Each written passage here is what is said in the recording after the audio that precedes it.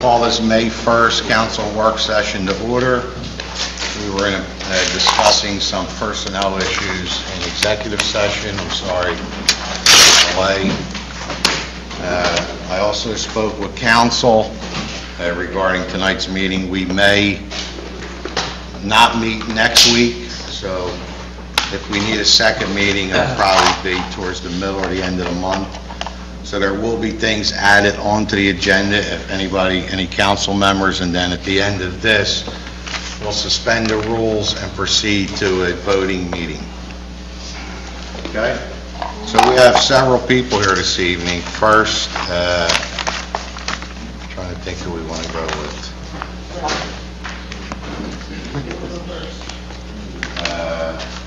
I think Mill Run's in a hurry. They want to get out of here, so.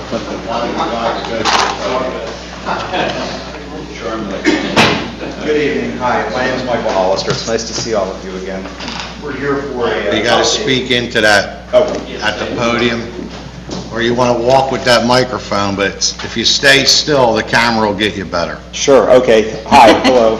My name is Michael Hollister. I'm the attorney for the Mill Run project, and we're here tonight to provide you with an update. And there we go. All right.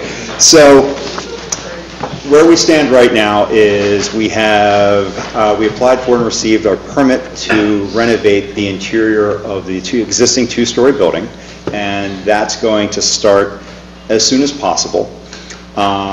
We anticipate having the facade of the entire facility done by August of this year.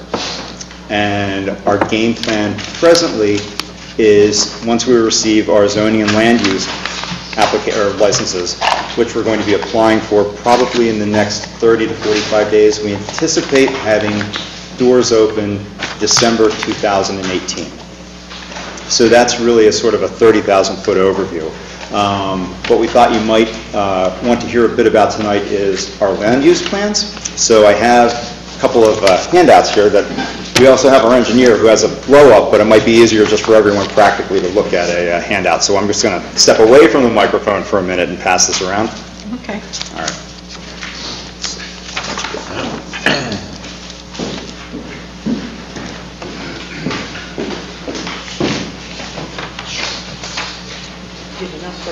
I do. Thank you. Sadly, I can't take credit for that. Thank you. No.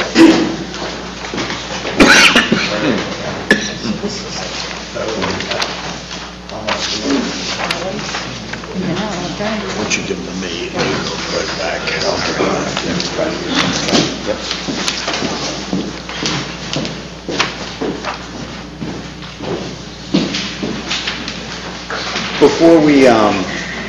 Thank you. Before we get started on the land use specifics, did anyone have any general topic questions about the project at this point? Well, Mr. White said that you guys wanted to come in this evening to speak to council either tonight or next week. He was notified that we may not meet next week, so that's why we're here this evening to give us an overview of what I know originally it was going to be done over a period of time, but now you guys want to go full steam ahead and get this building done, which is a plus. So. Correct. Well, if no one has any sort of general broad questions for me, then I'm going to hand it over to our engineer, Heath Dumack. Do you need help setting anything up? I was going to say, if you want to put the... Yeah, sure. I'll take it. Just bring that mic with you. Okay, so talking to that little microphone. Speak. Good evening, ladies and gentlemen of council. The site itself has gone through some evolution from when we first started to get involved with the project. The lot fronts on multiple streets. It has an existing building which was utilized as a hospital at one point. This is going to be converted into both a medical office use, assisted living, and I apologize, the other term is intensive skilled nursing care. The proposed additions to the building include a 3-story expansion on the north side of the building. The existing building right now is 2 stories high, and they're going to build a 3-story addition on top of that. Along with that addition is a new portico vestibule entrance area, and along with that will be a future therapy expansion and indoor pool facility.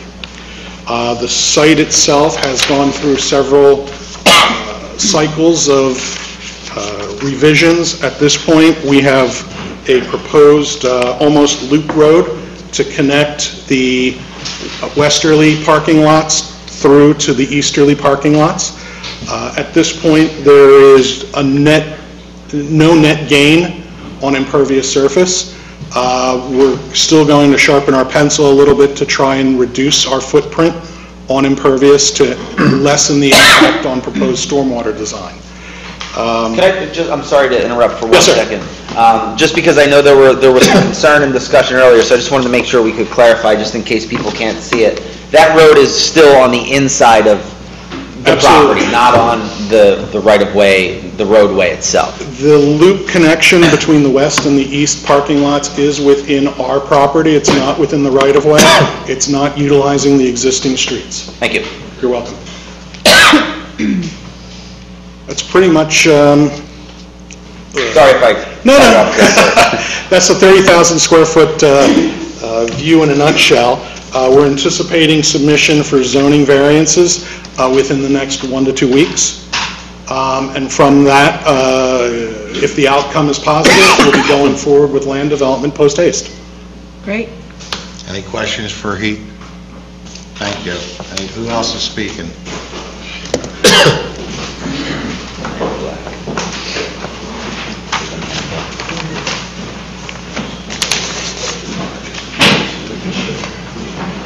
Good evening, Council. Residents of the Bristol Borough, I'm Bob White. I'm the Director of the Redevelopment Authority. Have been for 24 years. And I got to tell you that it's an honor to be here with all you people that have been supportive of what the Redevelopment Authority has helped us do. Never did the Redevelopment Authority or county or anybody else do it. It was always right here, motivated to do things. And takes me back to one of your people that's here yet, maybe some more living somewhere. I know Mr. Saxon's sitting here as the mayor, and he was involved in 1988 when they acquired the Purex property. And that was where it started. They went through that. I came in 1993. 1993 looked like a third world country. It was a blacktop and concrete jungle with hardly anything growing. So the Redevelopment Authority in this borough in the around 1995-96 started to clean that up when they started the Act 2 program. Spent a couple $1 million over there cleaning it up so it could be anything. And as I look at it today when I drive by, it's just when you come down and turn right, you used to see a bunch of buildings with the glass knocked out, right out on the road all the way to the Dial building. If you remember, the Dial building had all kind of manufacturing plant there. We tore that down and actually turned that into a first-class office. We have Lennox, 400 jobs. We have other people there also that have about another 100 jobs. So these are things that came about because of the people in this council, people that have worked with us from day one. Now, all of you weren't here, but all of you have always worked with us, and that's the best thing. The North Wilson Avenue, most people probably don't even remember this, but we put in North Wilson Avenue Street. It was actually right at the end of the Wilson Drive because every truck came out of that industrial park right through the residential section, down Radcliffe Street, and out Green Lane. We took all that traffic off of there, again, with the assistance from all the people in this borough. Mill Run has been something that we've all worked on for more years than we can think, and all of us want to see it done tomorrow. And there's hiccups here and there. There's things that have to happen. Things are falling into place. I can see it moving along. They've got a couple more medical permits that they got to get, but they're moving forward with all the renovations inside. They'll do the outside. hopefully this time next year when you come around, the outside will be 100% under control, and that's what we all want to see. We don't want to see it go, that's for sure. And the one, I'd be remiss if I didn't mention one of the best properties you had in Bristol, and your president of council is the one that brought it to get it done, and that was the Bristol Steel Treatment Plant. I always called it our mixed-use property. It's had a trailer on top you could live in, an office in the bottom, and they did the manufacturing of stainless steel work all in one site. Didn't have to go far to work. One of the other things, the Grundy Powerhouse. How many remember that? Over a decade we worked with that, more than that probably. And at one time we were going to have a nice, beautiful apartment complex. The bottom fell out of the world. Everything went down. To give you an idea, Redevelopment Authority used to use, we fund ourselves, not funded by any direct tax dollars. Just earn the money to get paid. The one thing that we could get is interest. The reason I'm going here is I used to get about $120,000 a year interest on the $6 million that's not ours, but we're allowed to spend the interest. That same money makes about $13,000 today. Hence, you guys have had a ton of money on your ice rinks until the bottom falls out. It's hard to pay for those things. The facade improvement plan down here on Mill Street, you saw 10 or 12 really nice new facades.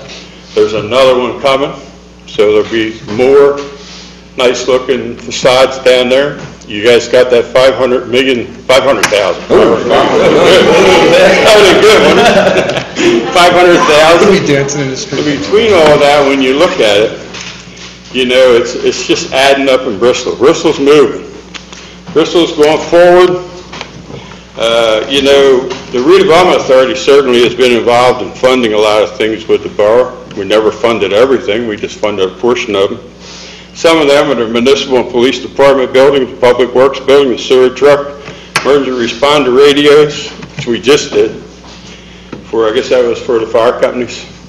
And of course, we did the Bristol School, elementary school out there, remediation. Pile of dirt sat there for years that everybody wondered what to do. And we were able to negotiate 75% of the cost of getting that leveled off, capped with 2 foot of clean dirt. And actually we're able to get the DEP to agree to let us put blacktop down as a cap. We didn't really go to build a road, but that's how we capped it. Same thing with the tennis courts. So we didn't really build, I hear conversations once in a while, we didn't build a ball field. That wasn't what we were doing, but we did grade it to whatever the grades was on those plans. So that's just a cap job. Something I did. I don't know how many people remember the burned out store next to Mignoni's for a couple decades. Well, that was a partner and I took that property and put 16 condos in there. So now you have 14 residents that can walk around town, stop at the restaurant. Stocks is going to have another 10 or 20. So as you look at all the things, when I went to conferences where we talked about how to revitalize a town, one of the main things they said was to put first-class housing over top of your real estate or your commercial work, so you have your people there. So we're making that move here. I can tell you one other one that probably nobody remembers except for the president of council was I came to work one morning, the old candle factory looked like a Roman candle, flaming up in the air. Sat there for a long time before it got picked up and developed. Now it's beautiful homes. I think that the left turn lane on Green Lane, the left turn signal. When you used to get out of my office on Wilson Avenue on Friday night, it was like a half hour to get to Route 13. So the Redevelopment Authority, along with the Enterprise Zone and all the legislators, were able to get that left turn lane put in there way before it was ever done. Against all odds, they might say. We converted many houses from 4 apartments into 2 single-family homes. over the past 20-some years. Biggest thing is the docks. I can tell you from my heart, it really is something to see and something that you can be proud of. Because if you all remember back in 2005, Nick Marino and I put a boat out there, a paddle boat, and tried it for a couple years. And I remember talking to people, they say, that's never going to work, never going to be a dock. Well, there's a dock, and I've got to give you a lot of credit. That's something that's going to help bring economic development to this community. And I'd be remiss if I didn't say one of my board members is one of the biggest supporters of this town. Does so much I can't even believe. I can't get him to come to meetings all the time, but he makes sure he's there at the raise and the bar things. And Bill Pezza was definitely important in getting the facade grants and getting the other one. I know that many of you sitting here, well, before I hit that, let's say there are many loans made to small businesses in this town from the Redevelopment Authority, from the County of Bucks. And I know that everybody's question is, what's going on in Riverfront North? What's going on with Island View 2? Those of you that you can tell, there's a problem. It's in litigation. We're hopeful that in the next couple of months we'll see action again. The Redevelopment Authority has been patient. We're not part of the project, but as the Redevelopment Authority Director, my board, the county commissioners, this is a big thing for us getting that done. And we're going to do everything we can to get that developer or another developer to get in there and finish that property. So we're going to work on it. But I do want to thank you guys for being motivated. When I come to talk about something, even things I know probably are not going to work, I bring them and let you listen.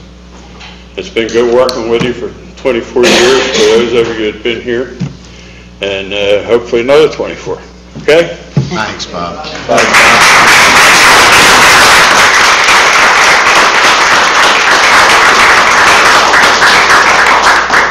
I know the owners of that property are here. I don't know if you guys want to say anything, or one of you guys, owners of that property, just stand up and be recognized.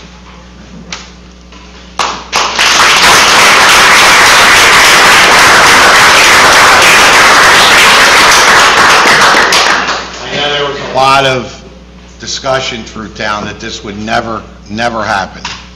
And Greg, I want to thank you and Lorraine personally, because I know that's something that was on the top of your list, and to see something come true from a council standpoint, all your hard work and everything that you try to make things happen, when you see this really come to fruition, is really rewarding. And I want to thank the Redevelopment Authority and you guys for believing in Bristol, and the two council people that work tirelessly to make this happen. So thank you.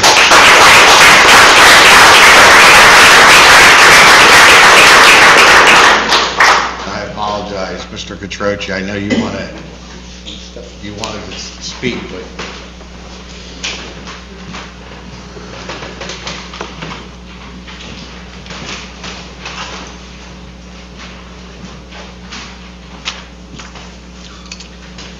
good evening. My name is Louis Quattrochi of 800 Radcliffe Street. I'm one of 5 generations of the family that has lived and worked in their entire lives in historic Bristol Borough. I'm also a South Ward councilman. I've chosen to step on this side of the rail tonight to speak as part of the public rather than as a councilman. My words tonight have not been discussed with any of the council people, nor any of the administrators. These words are my opinions and my feelings. No one else should be held accountable for them.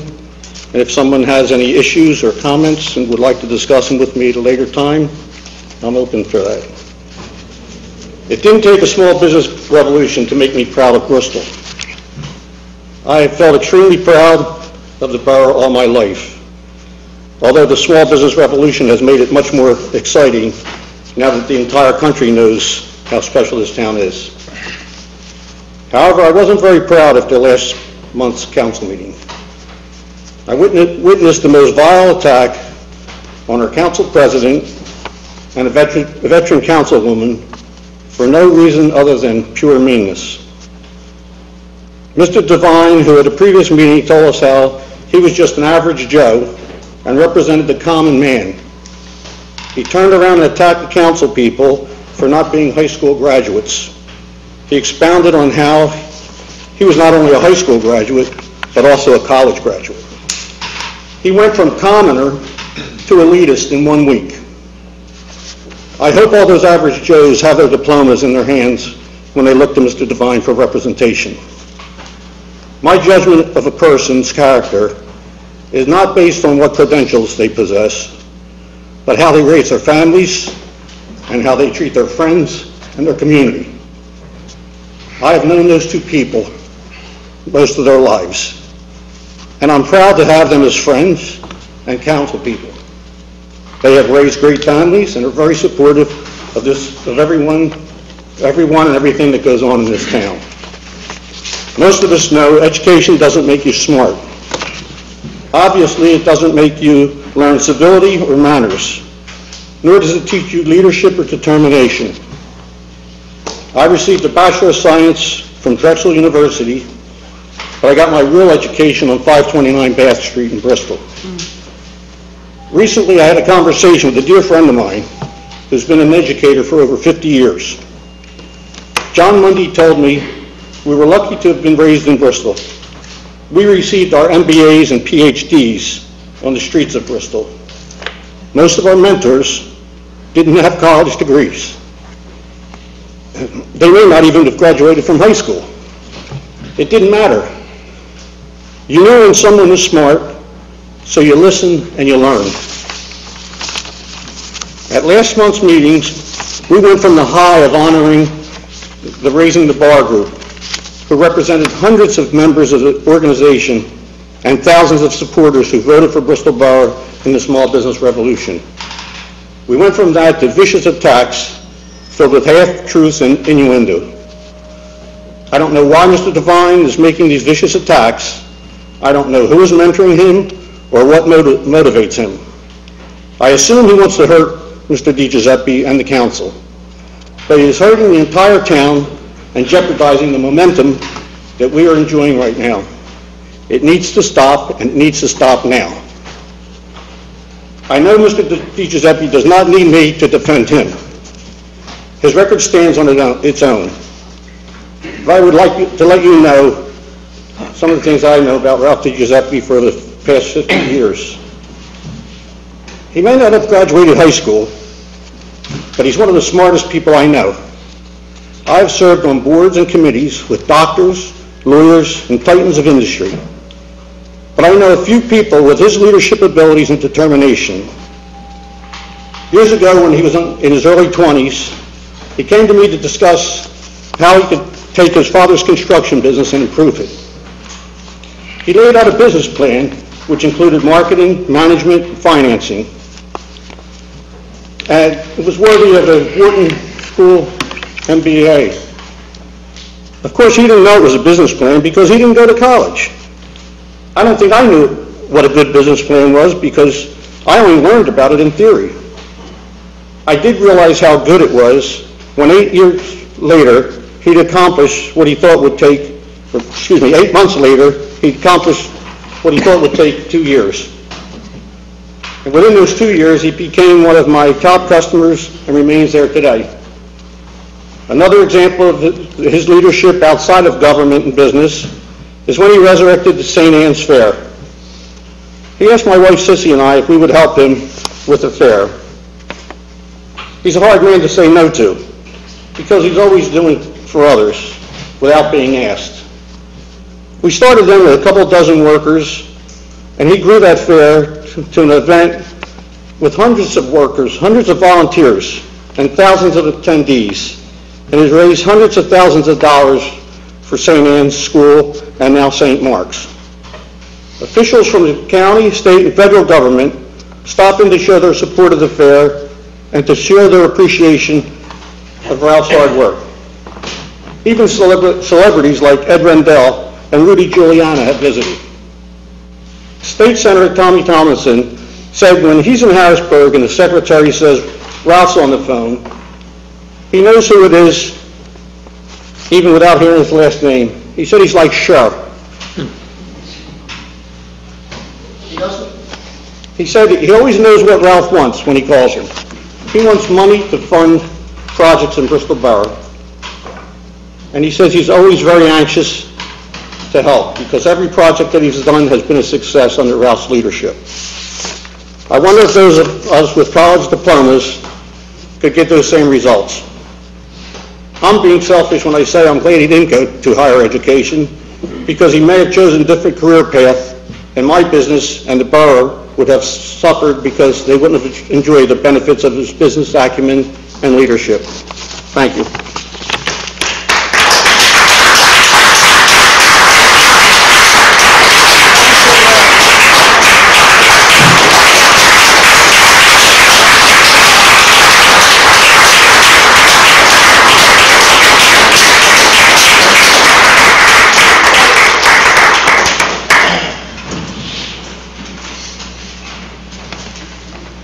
Would you like to discuss this now, or wait till it's my turn to talk?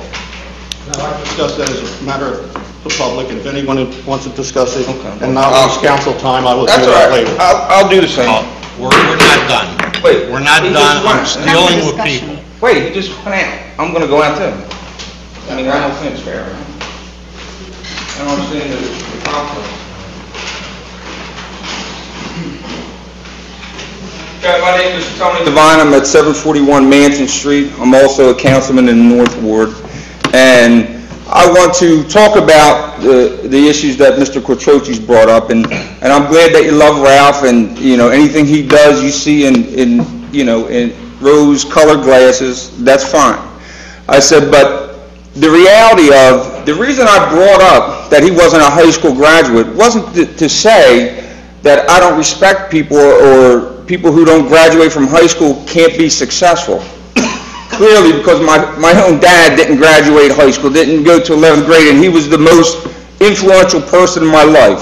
So that's the first thing. The second reason I brought it up was because Mr. DiGiuseppe likes to roast people when they come up for public participation. So he was making a regular resident feel stupid, and it pissed me off. And since I get frustrated, I can't stand bullies. I never could. There's people in here that know me growing up, and Ralph, whether you love him or not, he's a bully, Lou. And whether you see it that way is because you're on the same level as him, right? But if you were just a common person, come up here, speak, and he talked to you a certain way, it would, you wouldn't, you have thin skin, you wouldn't come back up and speak.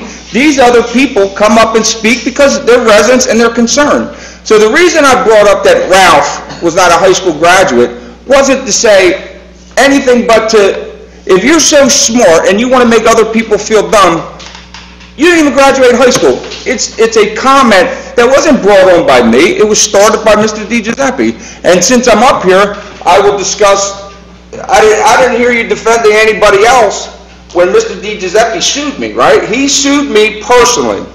Did you come to my defense, or did you feel that that was the right thing to do, to use Borough's money to use his vendetta or his retaliation for me saying something that he didn't like? Did you come to my defense, Mr. Quattrochi? Who's being a bully now?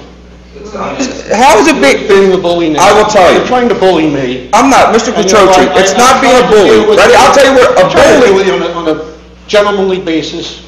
This but is a You gentleman. don't allow it to happen, Tony. You don't allow it to happen. You're the bully. And Mr. Quattrochi, just so you know, the definition of is somebody who instigates and starts things, right? To me, is once I start, right? Once somebody starts something, right?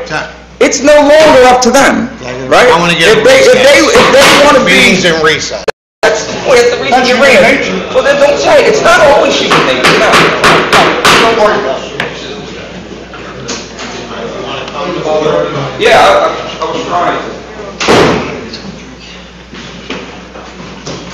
Just let me just explain one thing to you. You want to speak, that's fine. Yes. Nobody needs to respond. Mr. Catroci or anybody does not need, you don't need to have a conversation. Louis spoke, he went and sit down. You have the floor. You can continue to speak as long as you want, but this dialogue back and forth, I'm not going to put up with it. So you can say what you want to say. I just apologized to them people who left this meeting that is spending $15 million in this town, that is embarrassed that they walked out. So now you can continue and embarrass everybody. So You got it. So, I mean, the reality is you called it embarrassment. It was Mr. Quattrochi who came up here. He felt that he needed to go to public participation and share that. I never saw Mr. Quattrochi, nor have I ever saw anybody come to the public participation and stick up for anybody else, right? There are days, there are times in council, Ralph has been a bully. Ralph has been obnoxious. Ralph has said things that were, not right. Mr. Quattrochi himself has cursed. Mr. Pezza has, he called me a goofball.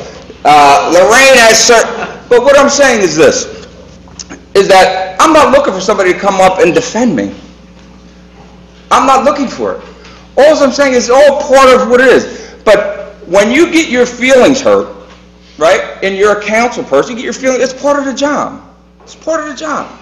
And the thing about it is it doesn't change the fact that everything starts with our council president. And our council president has been there so long, and I'm not saying there's things that he hasn't done that have been good. I'm not going to say that because I'm not going to lie to myself. There are things that he has done as council president that have been great for the town. I'm not denying it. But what I'm saying is anytime that you're in power for so long, it corrupts you. That's why we have, our own president can only seat for 4 years and then have a second term. That's it, because the longer people are in power, the longer people have control of things, then democracy is kind of lost. And they're the things that I'm trying to get out to everybody. And Mr. Quattrochi, I know that you see him as your friend and you guys do business together, you see all the great things. Listen, there have been many negative things, right? When Mr. DiGiuseppe, when I was running the first time, Mr. DiGiuseppe, any black or Puerto Rican votes that came out, registrations over there on the Beaver Street apartments, he went over there and put pressure on me. He hired a private investigator to come over there and put pressure on it, that they weren't really living there. So he put a lot of people in bad positions that may have not been living according to, their lease. Maybe it was only a one-room apartment, and they had 2 people there or 3 people there for whatever position. So they got private investigators handing them cards telling them that they want to know who is the one who registered them. And I know this is a rhetorical question because nobody's going to answer it, Ralph, but do you have a problem with that, Mr. Quattrochi? Do you have a problem with somebody using their authority, money that I'm sure, didn't come out of his pocket, but probably the committee that runs their campaign is probably who paid for it, right? So you have that. Are you okay with that? Okay, the answer is probably no, but you'll never say anything because he's your friend. The difference between you and I, Mr. Quattrochi, is that even when my friends do things that aren't right, I tell them about it. I do not ignore it. And you are in the sense of, you're not in a position to see it. You only see him as your friend and you love him. And I don't have a problem with that. The problem is you won't stick up for what's right because it affects your friend. And period. That's the end of the story. And just so in ending, I want to tell everybody to make it clear.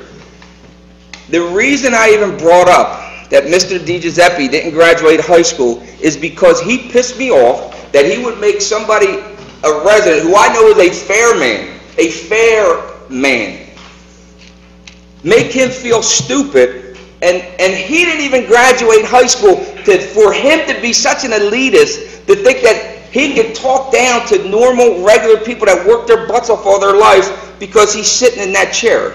That's what I don't agree with, and that's what I don't accept. Period. Thank you. Now everybody up. This is clapping. That's you, young lady. All right, again, I apologize. Gene? Gene, you want to go up? You want to just take a break? Let me see what else we got. Let's do Mr. Burton.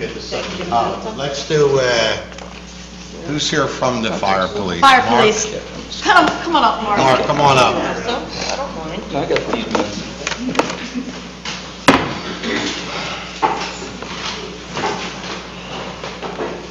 Tonight, we're giving Mr. Burton and the fire police a check to help them with offset costs for all the hard work they do. Today, in the West 3, there were 2 fires. Wherever there's a fire, there's a parade, anything that's going on, we have our fire police out there all the time. And your wife, who everybody knows, she's no joke. Like, she makes sure that everything comes to a standstill. People don't get around her, and it's hard. It's hard for what they do. It's not like they're getting paid. They could go in the middle of the night, they can go early in the morning, and we're lucky we have this still in Bristol Borough. So on behalf of Bristol Borough, we'd like to give you this small donation to help you offset any costs that you have. Thank you.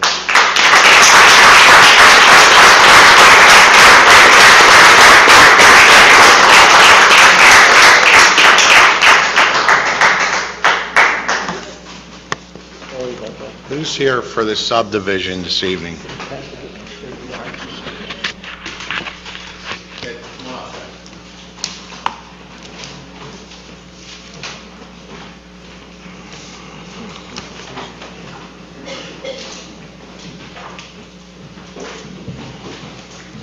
Good evening. My name is Paul Yaskowski. I am a surveyor with Erweiler and Walter Engineers and Surveyors. I'm here representing Christian Wagner, who owns a piece of property on the northwest corner of Farragut and Cleveland Street. It's a vacant piece of property. It's approximately 4/10 of an acre big. It is in the R1A zoning district, which allows single-family homes, twin homes, and single-family attached homes. Mr. Wagner has proposed 3 single-family detached lots, homes with detached lots, in an area that allows the minimum lot size to be 4,500 square feet. The 3 lots that are proposed are, the smallest one is just a little bit bigger than 5,200 square feet, and the largest one is a little bit larger than 6,500 square feet. All the lots will contain a 3-bedroom home, single-family detached, have a 2-car on-lot parking spot. We have been reviewed by the borough engineer, we've been reviewed by the planning commission, and we have been recommended as a preliminary final approval by the planning commission as a condition based on the borough engineer's review letter. We have received a copy of the resolution provided us by the solicitor. We are in agreement with the terms of that resolution, and we are here tonight for a conditional final approval. Anybody have any questions about this subdivision? So everybody knows it's on the old Charlie Carr's property, correct? Yes. Farragut and with the construction. I have a question. It's not about land development, and I've read all this stuff and I support it.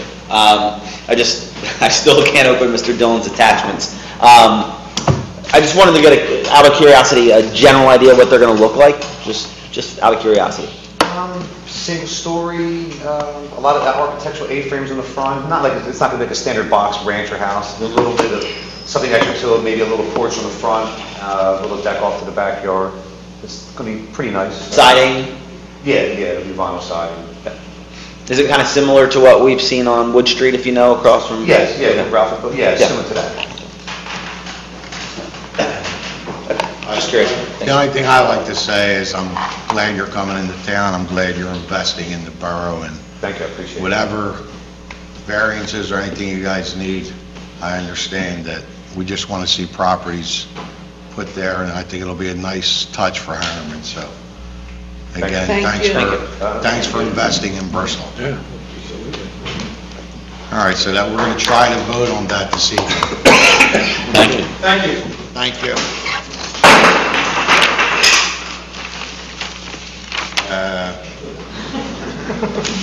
You can show us the board, though, I mean, if you want to. You can show this is the location of the lots. The shaded areas that you see there are the houses. This is upside down.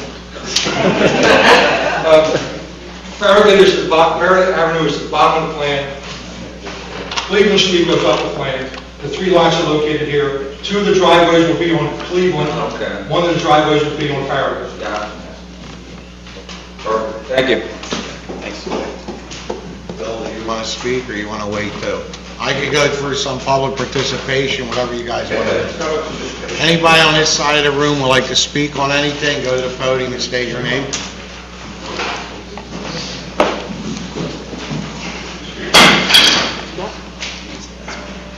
Hi, I'm Bernard Mazzocchi, I own the Canal Works in Bristol. I'm here to ask the town if there's any way we could work something out with the parking at the rink next to the Canal Works. I just want to tell you that we did a survey the other day. We created 321 brand-new jobs, 410 jobs total. But 321 of them jobs were new jobs that didn't exist before this time. There's no doubt that we need some parking over there. Now, the thing about that building, I just want to give you a little history about it. Originally, the mood was when the carpet mill was going on 30 years ago, when the Grundy Foundation wanted to do something there, it was these housings where we had historic landmarks for living coming to town. And we're going to do the carpet mill into housing. Well, that's when I started to buy that for housing. And then all of a sudden, housing wasn't the deal. Nobody wanted no more apartments in town, and no matter how nice they were. So I sat there, and I've been spending 15 years restoring that building. Now, I know that that building is one of the top 5 buildings in Bucks County, not Bristol Borough. It's, you know, whenever it was needed for anything, when it was needed for something from the Grundy Foundation, we've had 3 affairs there for free. We didn't get 1 dime. I sent text to a few of the council members who had their cell phone, pictures of people, my lot filled on a Friday night from the rink. I'm asking for a cross parking, where you could park in my lot and I could park in your lot in the daytime. You know, there's a book here, it's called Save Our Town, Save Our Land, Save Our Town. The guy won a major award for this. And basically what he says is, our town was built a long time ago. They didn't have cars. Who would have thought that the husband and wife both would have cars? And not only that, the husband and wife, their kids would all have cars. So we have a town with no parking, and that's what this book's about. Basically about how church lots like that have to accommodate this kind of stuff. We have to figure a way to do it. Now, I know that they allow the Grundy building to park on the tennis courts. I don't understand. That lot is totally empty all day long. Our people are all out of there. We have reverse hours. We run 8 to 5. And then the Grundy rink runs at night. And the other thing about it, listen, when you're in my lot, and at the end of them big games they have, it's tailgating. It's a mess. There's bonfires, there's everything. There's beer cans all over. People walking out of a business don't walk out of there. And you know, they just go to their car and they go home. You know, we're losing companies that are going to move out. We're on a roll here. And I've seen these rolls. I know we're all proud of what happened, you know, with Bristol being picked for that town. And I told this to Bill. I says, it's a fine line. I've been there a lot of time. It's like that roller coaster. You know, we're at that hill. We think we're going to coast down. You know, we can't allow it to slip back. You know, I have one company came from Princeton. They're a pharmaceutical company. I just asked Robert from the King George, how much is that company, he's only been here 1 year, spend with you?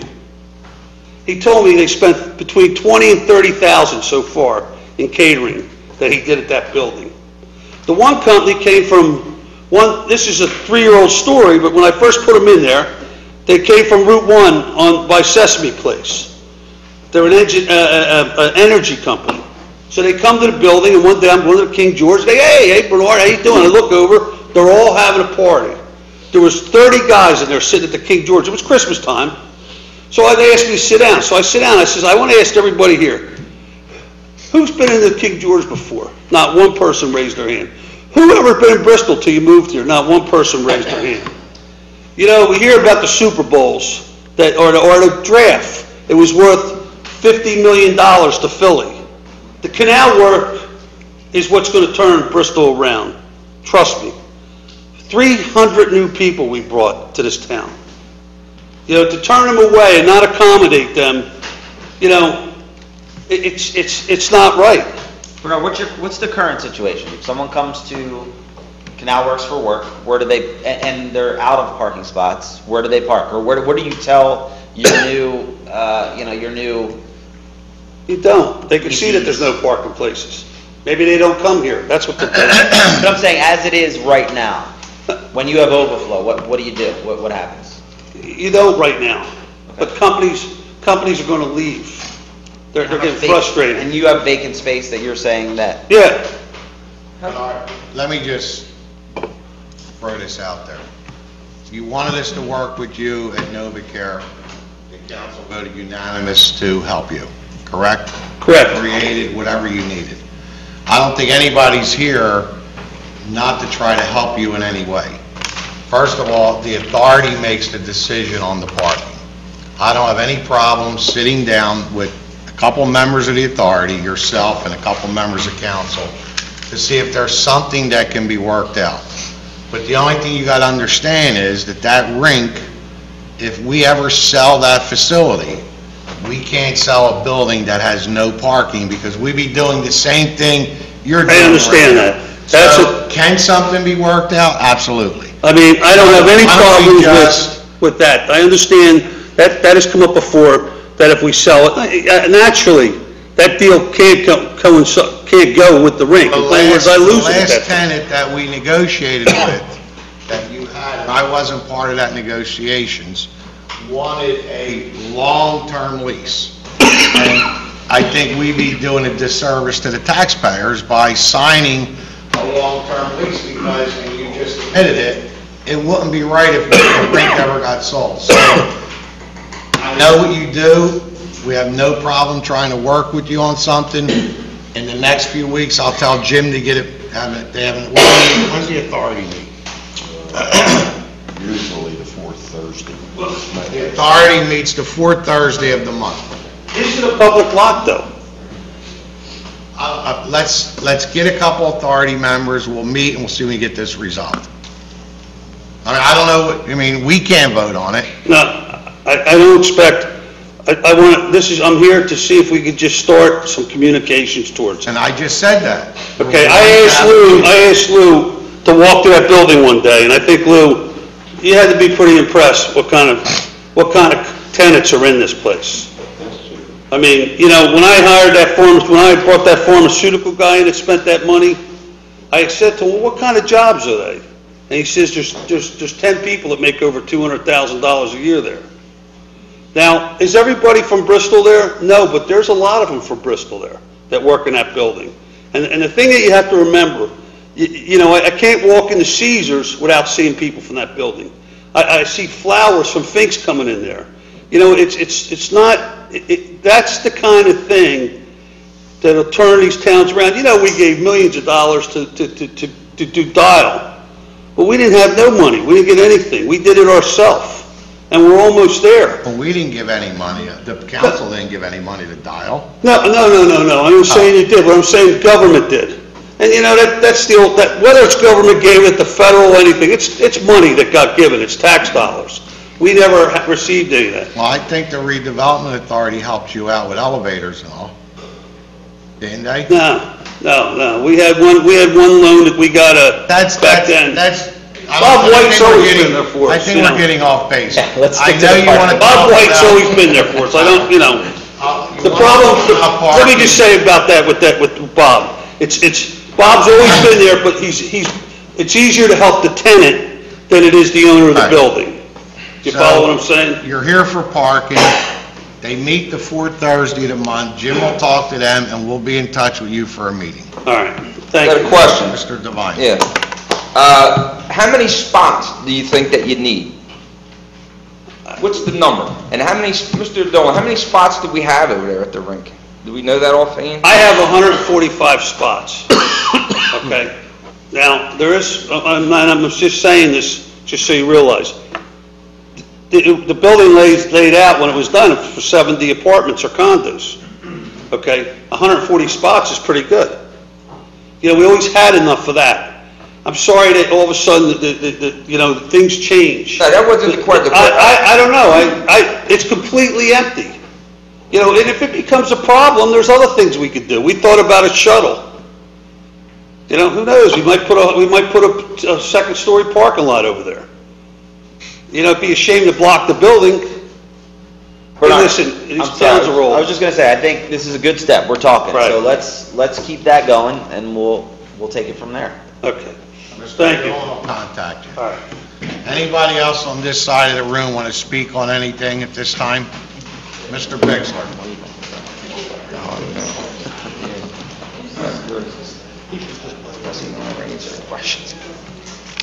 Good evening, Ken Bixler, 300 block of Cleveland Street. Just following up on last month with the permit waivers, what's the word on that?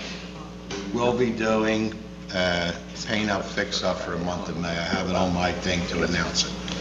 I talked to Mr. Gerard before the meeting. I called Mr. Buckhofer on a cell phone and got authorization around 10 after 7 this evening. They never got back to me. And he said BIU is willing to work with the borough for small projects like we have done in the past. Okay, good to know, thanks. You're welcome. Anybody else on this side of the room?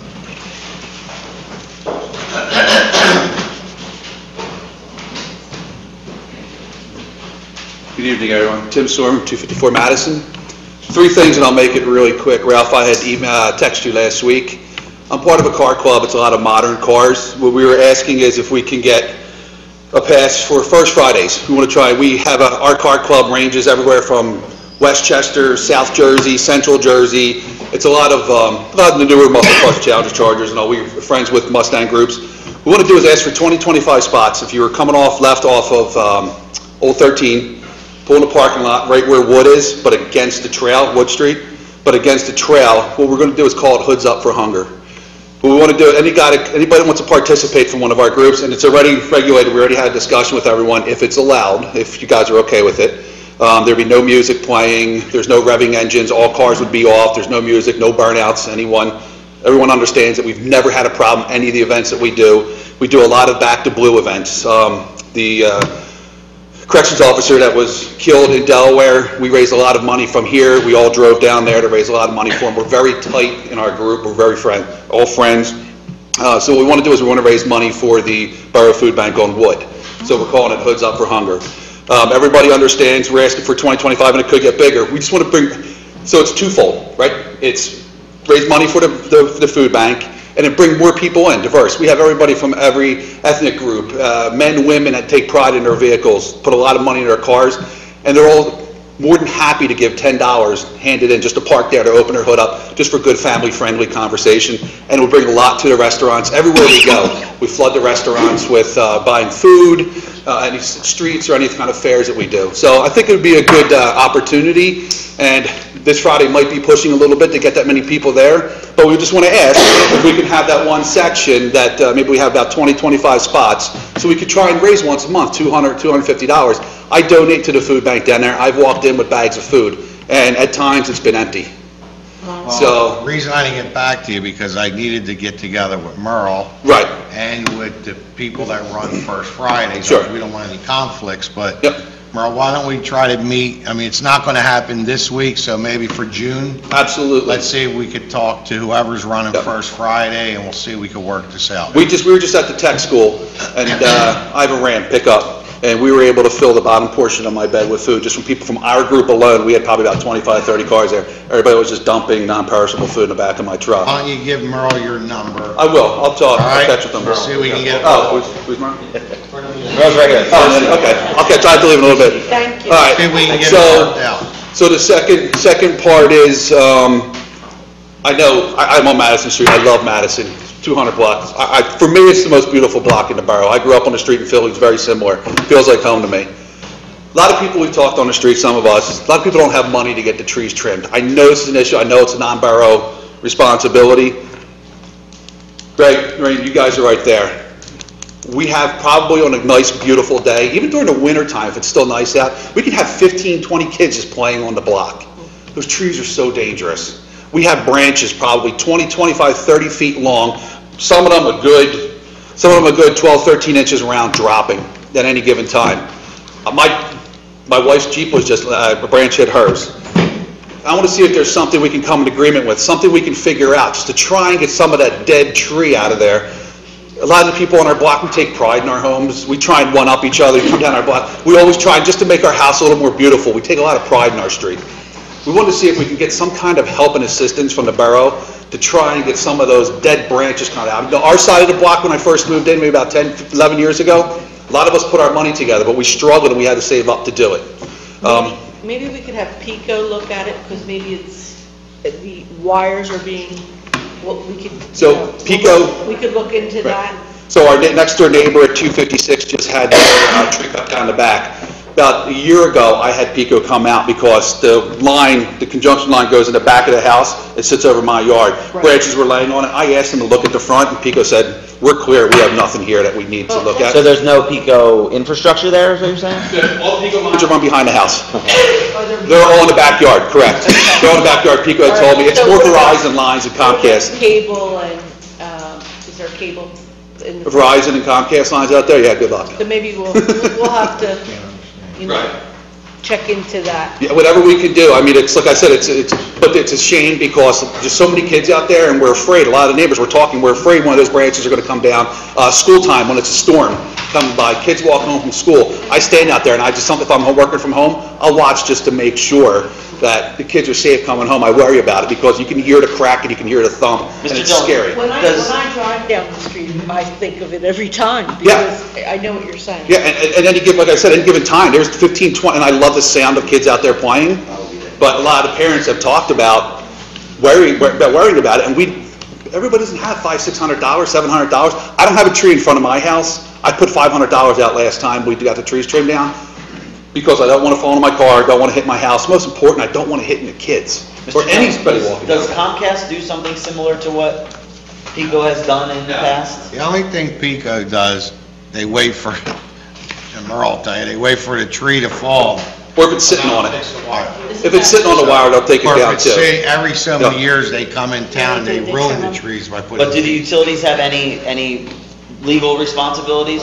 Yeah, it's cheaper for them to come out and put the line back up once it falls. It's something we could discuss, but I could tell you right now, once we start, we need to have a program that's going to address the entire town. Whatever I can do to help, I mean, All right. I'll be more I than just want you happy. to know, I'm not going to sit here and lie and say we're going to cut your trees tomorrow. Yeah, But I could tell you, it's an issue everywhere, sure. so it's something that, Yeah. maybe this council It's a needs shame too, to because there's a lot of the dirty set sycamores that aside are... so much money a year to start seeing what we can do. Yeah.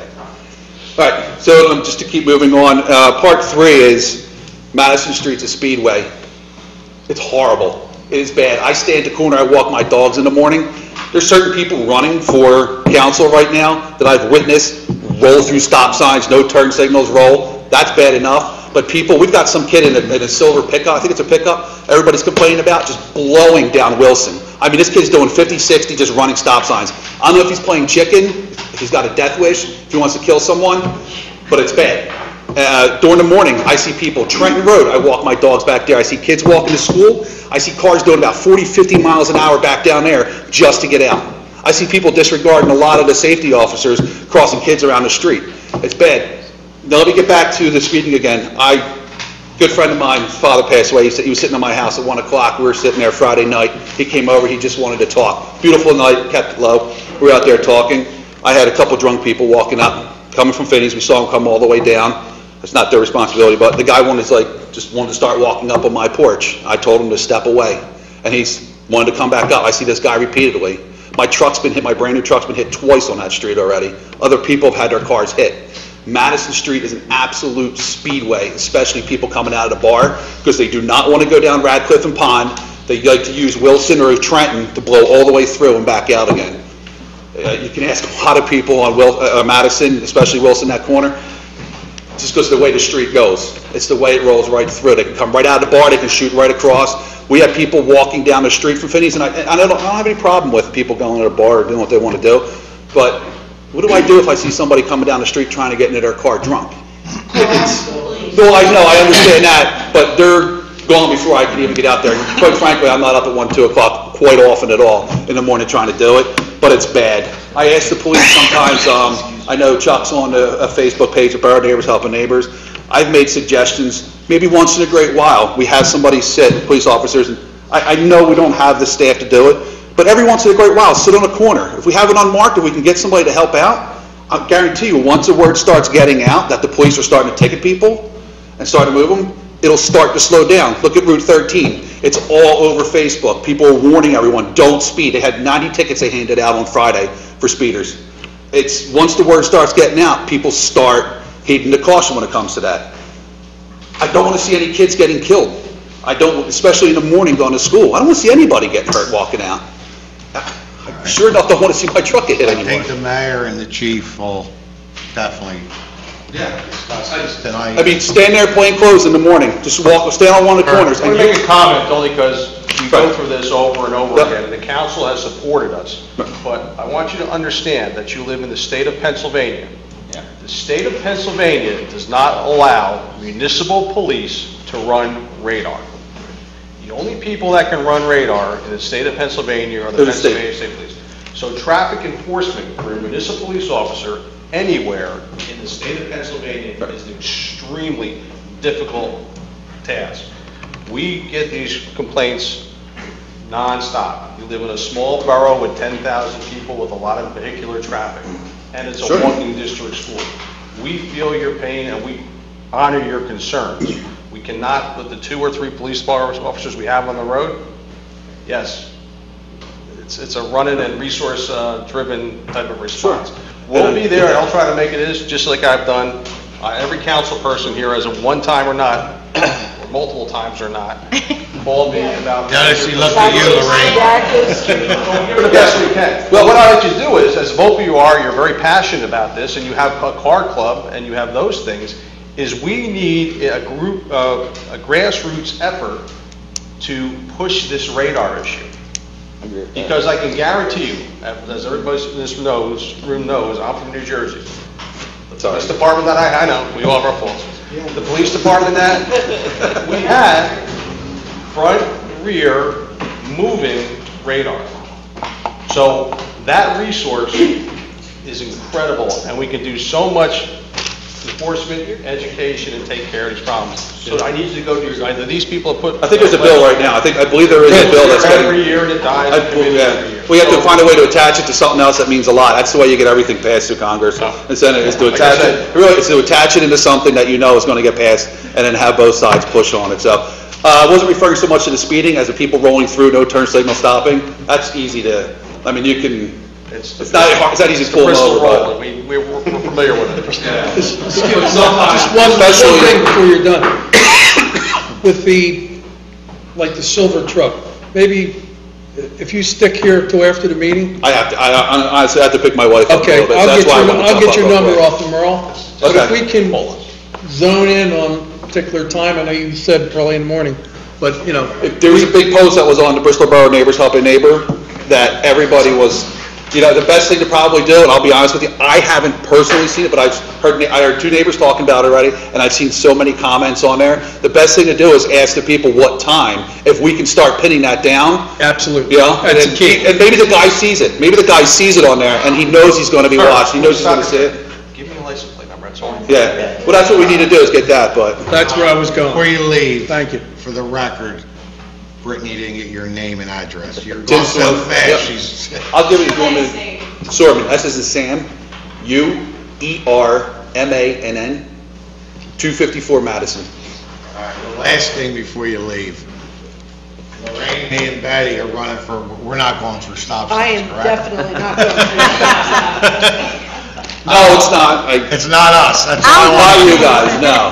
All right, thanks. And guess what? I'm not going to toss out names, No, that's but fine. I drive But as so Chief said, it's slow. somebody that's, the Bristol roll, and the guy's probably been here for 150 years, so it's... And it's not the mayor, right? Because everybody thinks I've been here 150 years. Quite frankly, we have quite a few mayors, and if you go out 2 o'clock in the morning, you can see them all over the borough.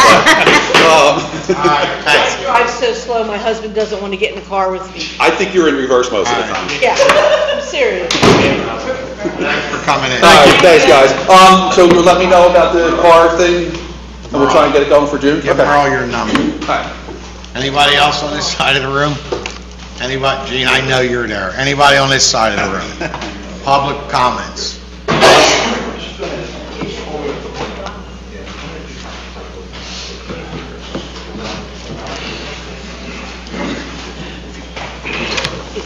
Bill Pezza, Pond Street. I forgot what I was going to say.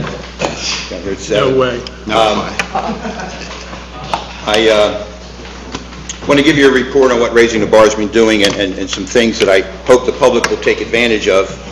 First of all, some good news. The solicitor and the manager brought to my attention that that Bristol Borough was featured in the Pennsylvania Boroughs Association monthly journal, a weekly journal? Monthly journal. That publication went throughout the state, indicating that we won the small business revolution. It's just another one of so many opportunities for us to spread the word about Bristol Borough. I have a text message in my pocket from a person who was referred to us by a resident of Bristol. I should be a realtor. I'm going to quit my job and be a realtor because I get these inquiries all the time about people who want to move to Bristol. And it's just a good thing, and we need to roll with it. I want to agree with Mr. Mazzocchi about parking. First of all, Lou and I have been talking about this for 20 years. We need to get a handle on parking. I think we should explore the idea of having a parking authority, or at least explore it, to see how we can utilize some of these. We're concerned. Many of the churches in town are not what they used to be. They have lots. There's ways of utilizing cross-parking in a way that benefits the borough and doesn't necessarily hurt anyone else. We should explore that. I think it's important. I think Mr. Gatrochi been wanting to do that, but we're just trying to. Yeah, there's a lot of things on the table. Yep. I want to agree with something else Bernard said, and that is that there's a fine line.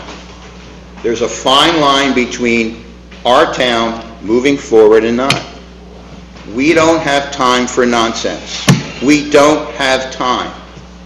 We have to build on the positive. We have to build on the energy we have. I know where your hearts are. You didn't put your name on a ballot to come up here and just deal with nonsense. Your heart is to do something good for this town. And we are on the crest of the most optimistic time that I can remember as long as I've been involved. We need to build on that. We need to all get together and build on that. So with that, I want to invite the people of the town to do some things. First, Deluxe Corporation, part of that $500,000 thing is that they're making an 8-part video series of Bristol Borough. And it's going to be shown, it's going to be released nationally. It's going to be online, it's going to be on the Hulu network. Okay? 2 of the biggest events that they're going to be part of that, going to be part of that film, are going to take place on June 10th and 11th. On June 10th, they're going to do the big photo shoot that they tried to do and it snowed a few days after we won the contest. So they're going to do it again. They're going to come in with a drone, and we're inviting everyone in town. All the people that worked so hard to win this contest, you should be in this video. You owe it to yourself to be in this video. So come to the 100, we're going to ask you to close the 100 block of Mill Street that day on June 10th, and just be there and be happy and get in the photo shoot. They're going to drone in, it's going to be cool, and Robert Hersheybeck's going to be there again, and Amanda Brinkley, and it's going to be fun. Then the next day, on Sunday, June 11th, after the Flag Day ceremony, which will be at noon, on Sunday, June 11th, at the Wharf, about 5 o'clock or so, is the goodbye ceremony. If you watched the last episode of the video when Wabash won, there's a ceremony where they give us our prizes, they give us our gifts, we say thank you to them, they say thank you to us. It's a big, happy event. The restaurants are going to be open. I talked to Annabella's and the Cantina and the King George. They're going to do some things on the street. We're going to turn it into a little festival. So the people of this town earned it. Take part in it, and don't be shy. Don't say, well, it's for somebody else to be in it. Get in there and get your mug on television, okay? Also, then on Monday, June 12th, On Monday, June 12th, one of the things that the contest award gives us is a business seminar. So from 9 to 12 at the Bristol Riverside Theater, I'm pretty sure it's on Monday, they're going to have 5 different business seminars, 30-minute seminars. Hershevek himself is going to do one of them, which is going to be fun. It's going to be free, open to the public, and you can, I guess we'll figure out with the theater how they're going to work tickets, how you get a seat. But if you're a business owner or an aspiring business owner, you get to hear 5 or 6 experts speak for 30 minutes each on every aspect of business development. It's a wonderful opportunity. It's an opportunity that would cost you a few $100 at least if you try to do it somewhere else. Now, the other thing that we get as a result of winning this contest is they're going to do things for our business district. And they've asked us what we should do, and they've told us what they think they should do. So here's what they're going to do. The banner that we hang over the street that says, the next play that's coming, or that says it's Historic Bristol Day or the Italian Festival or whatever, that banner used to be affixed to the buildings on either side of the street, and it pulled away from the brick, and it's just no longer a viable option. So one of the things that they want to do for us is install some decorative poles, one on either side of the street, so we can hang that banner. And what we're trying to do is to get them to do 2, okay? Because we know, as someone who represents a group that has to hang these banners, that wants banner time, we're all competing for banner time, because the play's going up, and Historic Bristol Day, and something else.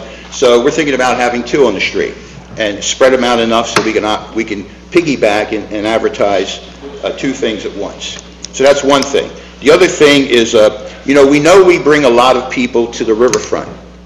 The challenge is, if we want to grow business, the challenge is to get visitors who come to town for the riverfront, to get them up onto the street, get up into the street, into the restaurants, into the shops, seeing things, and enjoying that. So we're talking about putting in a kiosk somewhere, not too big, something you would see at the mall. When you go to the mall, you want to figure out what store's where, what floor is it on, or whatever, something like that. That would be interchangeable, so if a new business came, you could slide the old card out, slide the new card in, a couple of directional arrows and things like that. So that's one of the things they're working on. We have to work with the borough.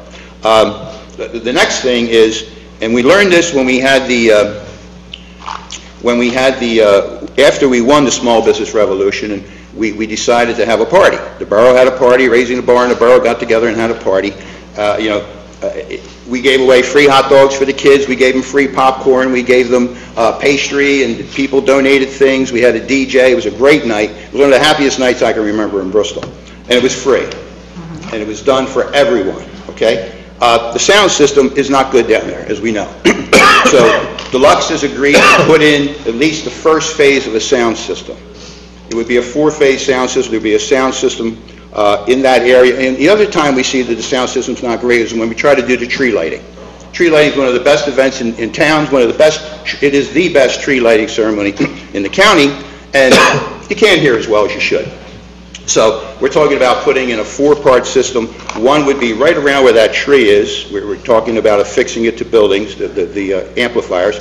Another one at the gazebo, another one at the wharf, projecting towards Mill Street and towards the new pier that's going to go in, because it's going to be conducive to things, and another one where the monuments are. So that's going to cost some money, and they're willing to do at least phase 1, maybe phase 1 and 2 of that. The last thing, and the largest thing, is they would like to build a small pavilion. I have Michael Gorman with me, who's really been on the phone with them and negotiating the size and shape and whatnot. But we want to put in a pavilion. Right now, we're talking 10 by 20 feet, Michael? 10 by 20 feet, and we want to put it at Mill Street Crossing and position it in such a way that it enhances the corner. And what we thought we would do is it would be a nice spot for use on First Fridays. One of the primary vendors could use it. It could be a music venue on First Fridays. We could use it on Historic Bristol Day as a little semi-headquarters. We could put a guitar player down there on a Friday night, whatever. So that's something that we need permission from the borough to do, and I'm not sure what form that takes. There's a pumpkin contest. They used to use that spot for a pumpkin decorating contest. This would make it better. Maybe we put a produce vendor down there once in a while. These are all things that people, when you stop on the street and talk about, that's one of the things they think would be a nice thing. I don't know how you want to handle that in terms of moving forward with permission. It's no cost to the borough, they pay for everything. Where exactly is the pavilion going? On the Mill Street crossing parcel. It is? Oh, right exactly, okay. Yeah. We discussed it earlier. Yeah. We sat in and we did discuss it. We weren't sure if we wanted it there or somewhere else, but we think that's probably where we're going to start at. It was a really great idea. I was really thrilled about meeting with them today, and we're looking forward to doing this. Good. Good. So those are the projects. What would you like me to do, or you have questions, or? I think in 2009, we have recommended, I think the banners, and I always spoke to Michael about this, and I spoke to you about it, and I also spoke to Deluxe when they were here with Robert and Amanda, that I think that we're fighting for banner space. And I think that we asked them at that point when I had the personal interview with them, that I thought 3 sets of banners would, you got 4 blocks, so you would come in towards the beginning of the first and just, as you're going down. And we wanted to do 2 on Ratcliffe Street near Lenox, because a lot of them people that come out of Lenox go back to wherever, and they don't know there's a festival or something going on in town. So my goal was to push them to do 5 sets of banners, but the price is like $11,000 a set. Right. So I didn't think that would be possible. I would see what they're going to do, and maybe council wants to pick up a couple of them, just like the sound system.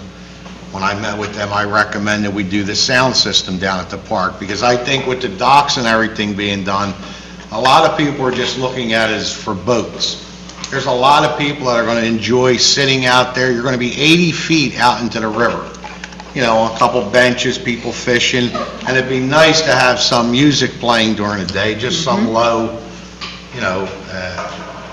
break up the atmosphere or whatever is going on. So I think that is something that I think is a plus for Bristol when there's an event, Celtic Day, Italian Day, Puerto Rican Day, you'll hear that music throughout the park. Right.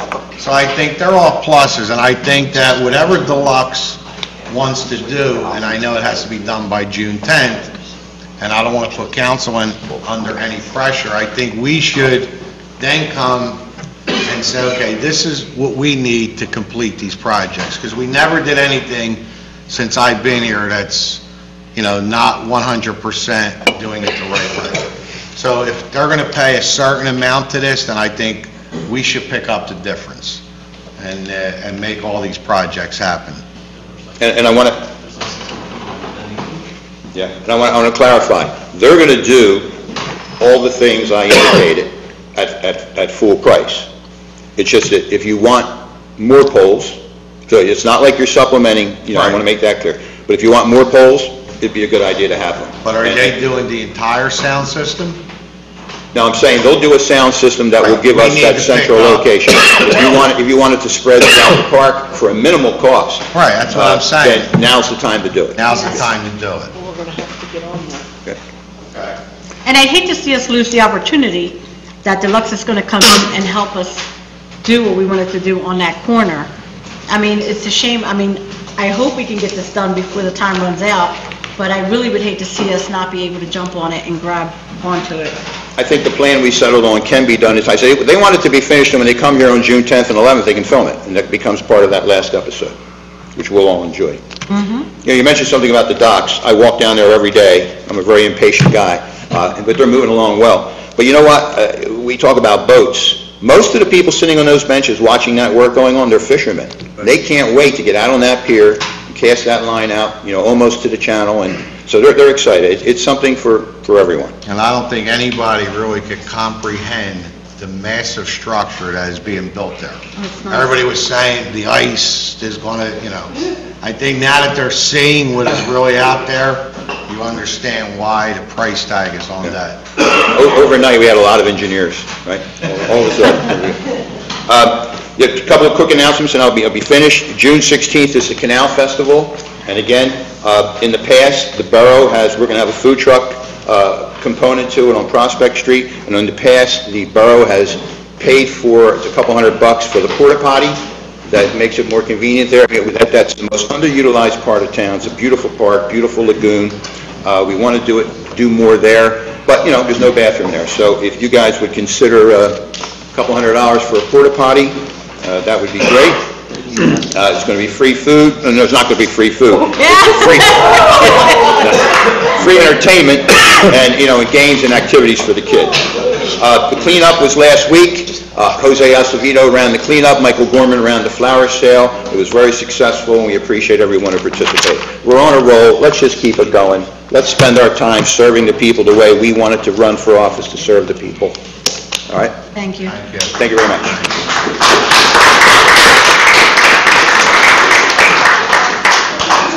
Anybody else on this side of the room?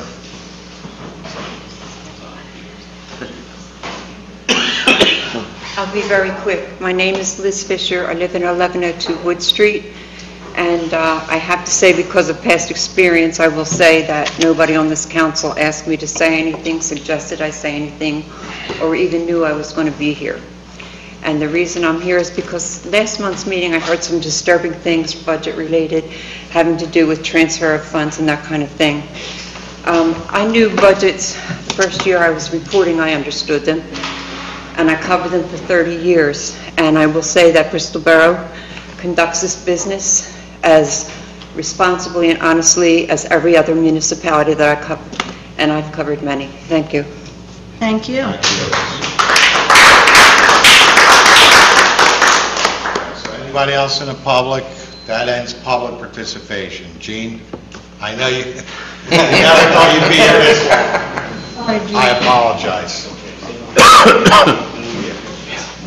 Mr. Council President, members of Council, Gene Williams with the Grundy Foundation, here representing the Advisory and Oversight Committee, AOC. We have 3 learning centers here in Bristol Borough, and it's summer camp time. We're really excited about the partnership we've had with Council, and we're, I think, the only municipality in all of Bucks County that offers free 6-week camps for kids first grade through grade 12. We're doing it for a lot of years, and in the last couple of years it's really gained a lot of momentum, a lot of steam. The camp this year will begin July 5th and end August 10th, and it's with our Learning Center at St. Mark and Snyder Girardi. We have activities for academics and activities for physical education. And the new one up at the high school, we have our garden club, and also new this year with the high school kids is a leadership camp. So that's something new. And with the young kids, again, we'll be looking to send the young kids to Trenton Thunder and the Neshaminy State Park. Both the trips for the young kids and the leadership camp for the older kids are things that are not paid for by the 21st Century Grant. So the Advisory and Oversight Committee is asking assistance once again from Council to help defray some of the costs to send the kids to camp. We have about 225 young kids slated to attend the Trenton Thunder and Neshaminy State Park trips, and right now we have 25 slated to attend the Learning Center. It's called Learn and Seed with the Community College and the Chamber of Commerce over at the Community College. So worthwhile projects. It's really keeping with what we're trying to do, provide, again, no cost, 6-week educational experiences for our youth. And what we're seeing is, it's paying off. We give the kids a lot of things to do. It's just not glorified babysitting. It's all education related. It's all tied to the curricula that it's mandated through the state. So it's really positive things, and I think the parents appreciate it. And so again, we're just looking to build on momentum we've gained in the last couple of years. So with that, I'll end and ask any questions. Please feel free to fire away. Nobody has any questions? The only thing I want to say is I think when Council made this partnership with you guys, I think it was one of the best things we have done. So another year we want to present you with a check for $10,000 for this year's program, and just keep moving things forward, because that's what we're all about. I just want to say too, I do appreciate, Mr. President, this council has been great in supporting this idea. Your willingness to allow the tax office to sell tickets for our fundraisers that support what we do has been very helpful. Police Chief Henry, Fire Commissioner Slack, Emergency Borough Manager Winslow, Mr. Joe Saxon, our mayor, all have been supportive in what we're trying to do. It really does take everybody pulling together to make this thing work, so I'm very appreciative of all the, Mr. Dillon especially, his help as well in getting this thing, partnership working. So I do appreciate all the many people who do help us working for our kids, so thank you. Thank you.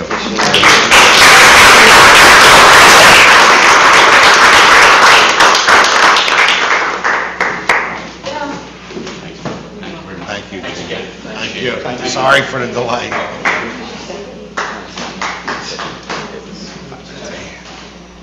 think that's about it, right? Yes. All right. Eddie, I'll start with you. Okay. Go ahead. Herbie, you have anything? Yeah, just two things. One is the FEMA Fire Prevention Grant is now open. It will be open until May the 19th. We are going to apply for carbon monoxide alarms with 10-year batteries, and hopefully we'll get funded for that this time. The second thing, I just want to mention that in the last 6 weeks, we've had 3 very serious fires in Bristol. One was the result of a utility guy trying to run a new line next to the house service, caused a short, started a fire in the wall, caused extensive damage.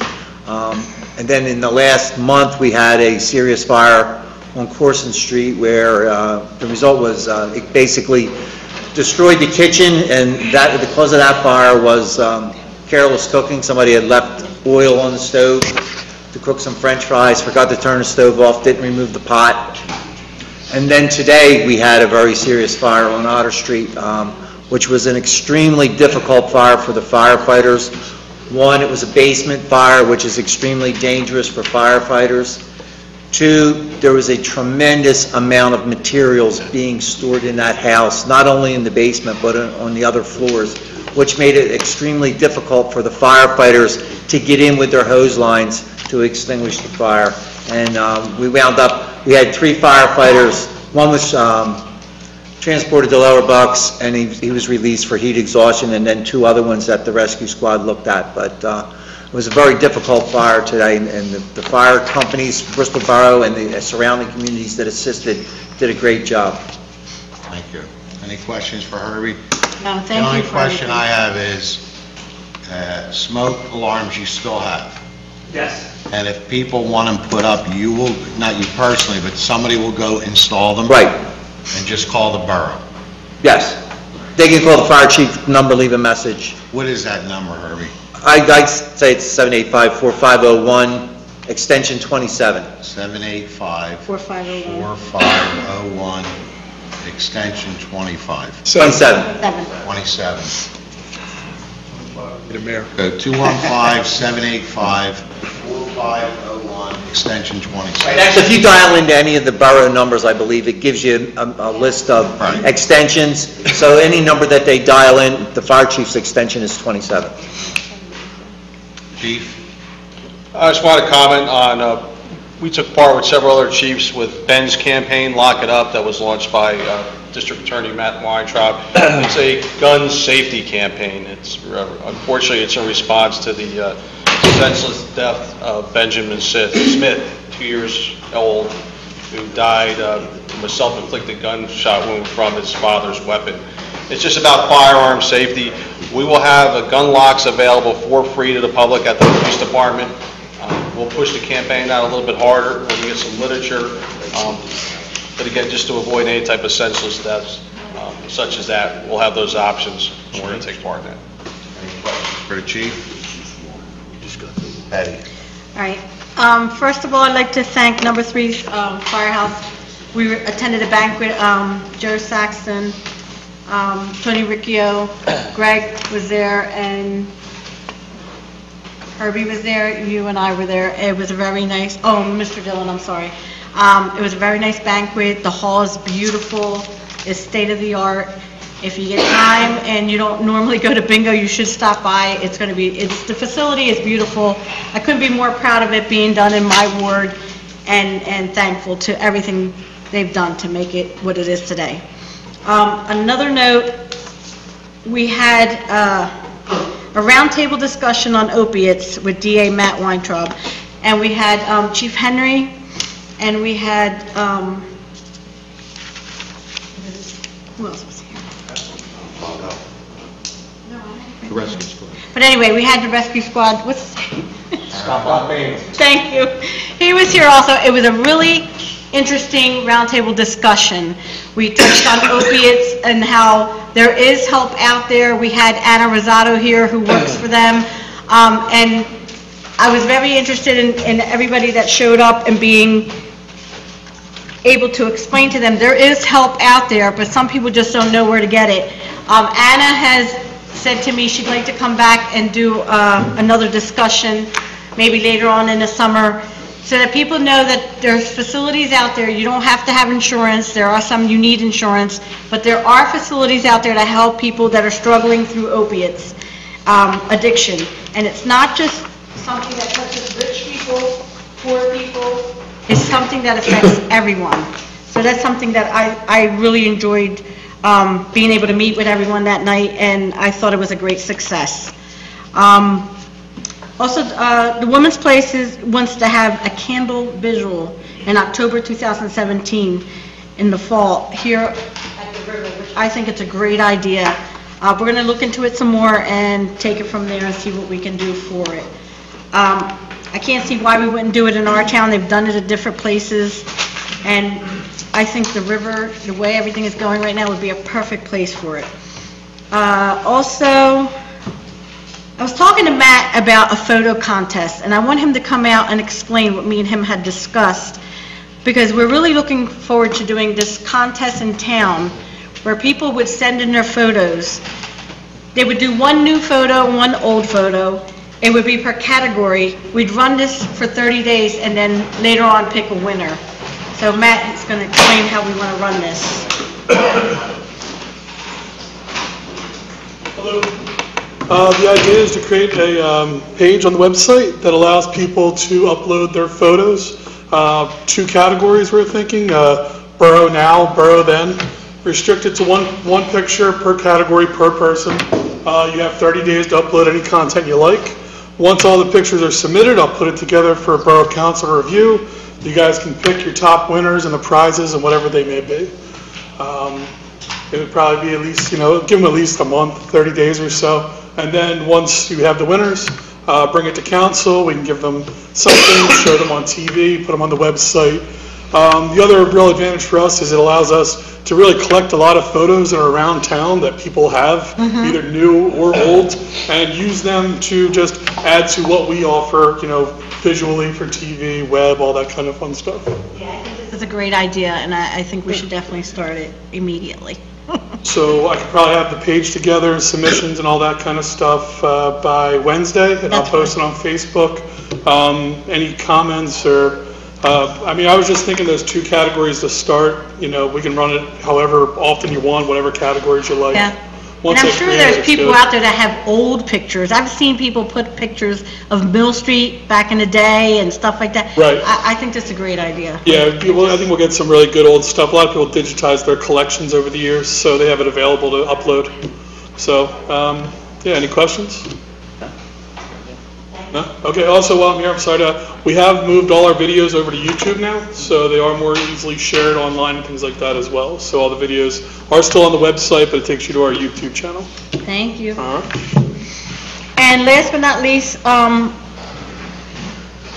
people are asking about the FEMA floodplain that has been changed, and of course it's affecting the West Ward pretty badly. And I had to explain to a lot of people that it wasn't something we did, it was something that FEMA opted out to do. And I wanted to see if Matt could just explain how, we handled this. Because we were trying to fight it, but... Kurt, I'm sorry. What's Matt going to say? I'm still thinking about that. Sorry, Kurt. Yeah, the maps became effective in March, I think March 24th, and it was a long process. FEMA's been telling the county that they were going to launch these new maps, and it was based on their new studies that they conducted, and they redefined what they believe is the 100-year floodplain. There was very, very little that we as the borough could do.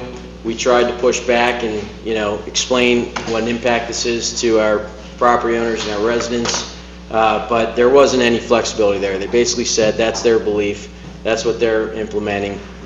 So I think we've done a pretty darn good job. At first we went out and notified all the affected property owners. Mr. Dillon sent out a letter to all of them. Brittany assisted with that. And the other thing that we've been doing is we've always been working on trying to mitigate flooding in town. So Merle's been instrumental in helping us. We've been trying to get grants. We've been trying to identify ways to actually do flood mitigation. So we have a lot of pending grant applications. We're hoping, we know that some of the intersections flood, and we know that some residents see some flooding. We certainly don't think to the extent that the mapping reflects, but we're trying to come up with ways to hold back some of the water that's being let loose from up county. The other thing too, just so everyone's aware, if you did get contacted by your mortgage company and it's the first time you've been added to a floodplain, and you're being told that you have to carry this very expensive flood insurance, the last thing you may want to do is go out and spend more money, but what you can do for yourselves is hire a licensed land surveyor to do what's called a flood elevation certificate. They cost anywhere between $600 to $1,100. If you group your neighbors together, you might get a discount. And it's just a document. Surveyors come in. The FEMA might say your ground level is within a floodplain, but maybe your first floor of your home is above that level.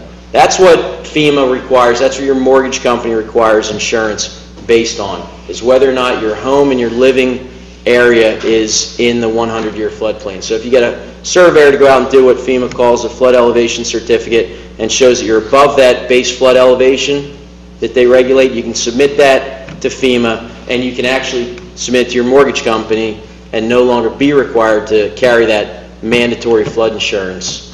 And if anyone has any questions, contact the borough. They know how to get in touch with us. We talk directly with homeowners and try to help them through that process. It's a little tedious, but I did talk to a few people, and I did let them know. I did speak to someone who handles flood insurance, and he's given me his card. I'm not going to say his name because it's inappropriate. But if anybody wants to reach out to him, he's willing to speak to them also. He does some work with FEMA. And I also spoke to a resident today who told me it wasn't as bad as everybody thinks it was because he was grandfathered in. Now, some people, I don't know if that's true or if that, he said because he's been there before it became a flood zone, that he was able to get insurance a little cheaper because he was grandfathered in because he had been at this resident for so long. So that's something people need to look into too, Well, I think if they have any issues, I'm sure they can call the borough and Kirk can get involved and, advise them in which direction who they should talk to. And the other thing, we did make a map that shows the floodplain. I think it's somewhere in Borough Hall here. But FEMA's maps are kind of difficult to read online, but we created a map that shows the whole borough, and you can really see from the aerial photograph where the floodplain is and where it was, and you can see whether your house is in the floodplain. Thank you. Yeah, that's it. Thank you.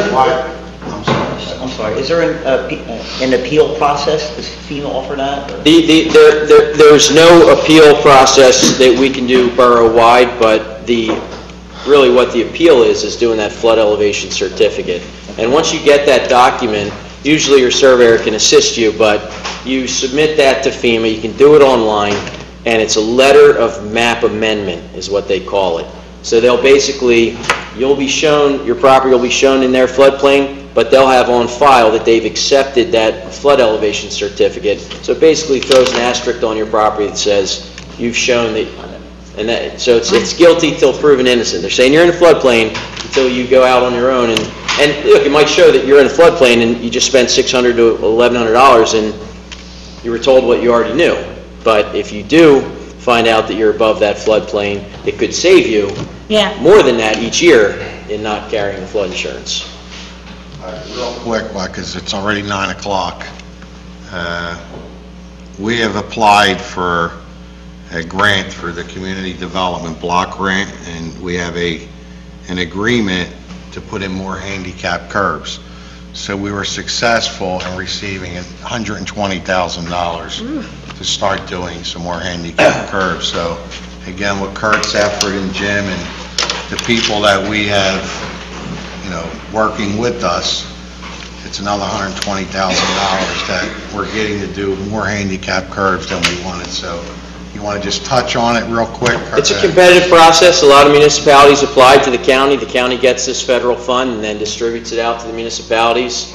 So I think the borough should be real proud that once again they're receiving county funds. $120,000 will do, I think, 25 ramps at various locations in town. It's part of the annual ongoing curb ramp projects that we've been doing. I think we've been doing them since 2009, right after we paved the roads. So this will put a pretty big dent in the remaining ramps that we have. Thank you. Thanks. In their review of where this goes, can you take a look at by the ball field, Memorial Ball Field? I was surprised there are no handicap ramps there coming out from the railroad overpass. And right there at the corner where the batting cages are. And I think this is a critical spot. I think before it was not as obvious because the whole sidewalk was sunk down there, but now if we're able to, that would be an ideal place to put some ramps. Any questions for Kurt? Thank you.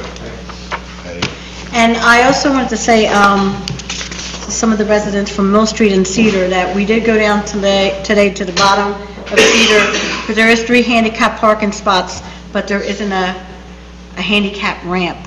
So the residents in that area are upset because they can see people actually that are handicapped parking there, but the sidewalk is so high they can't get through it. Me and George and Amanda went down there today, and we're looking into taking care of that immediately. And also, just to let everyone know, there's a household hazardous waste collection event. There's some dates here that I think we could probably put on the website so people know where they could drop off their hazardous waste. But again, do not put your TVs out on the sidewalk, the trash collection. Or alleyway. No, or anywhere. They don't collect them. It's your responsibility to figure out where to put them. That's it. Tony? I don't get that. Louis? The only thing is, I had a conversation last week with Bucks County Commissioner Rob Lockery, and again, I thanked him for his help in the open space grant.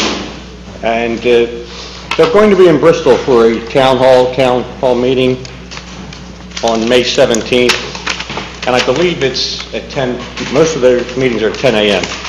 They're going to be at the Bristol Riverside Theater, I believe. So, I think it would be good, especially if councilmen, if they're able to attend. And the commissioners have been very, very good to Bristol Borough. And I think it would be good for residents to go and hear what the county has to say. And I ask that our comments be positive with them, and because they've been so good to us. So I think it's a good opportunity to thank them. So I'm going to see if Matt can put the details on the website. So, and it is the third Wednesday, May 17th. Thank you. Yes, to Mr. Dillon there, I noticed that the field behind the diner was cut, but the water retention basin needs help, and 13 is starting to look bad. Could you please tell us where we stand with the state concerning those areas of 13? The borough has not taken over the median strip, nor we've also notified the state about the problems with that retention basin, that we're concerned about the summer with mosquitoes. Right. And they are working with the contractor on that. That one large area by the diner, the borough did cut, even though that ground is really technically owned by the county, and we're trying to get the state to grade it out a little bit better, get rid of some of the boulders, and then hopefully we can sit down with the county to see if they would dedicate that ground to the borough for open space purposes. So that's basically where that whole thing is. Any idea what we're going to do with 13 if the state won't do it? I expect them to do it, so just Okay, see where thank we're you. at next month. Okay, thank you. I don't think anybody here is going to accept that legal strips the way they are right now. I mean, to me, they're a disgrace, so they need to either be redone and the way they came here and presented it, or they're going to have to take them over.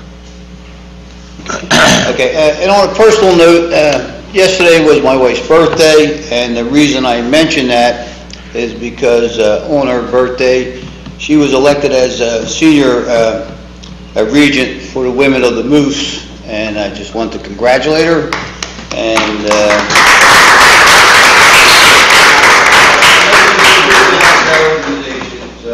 there you are, Nancy. There's your birthday gift.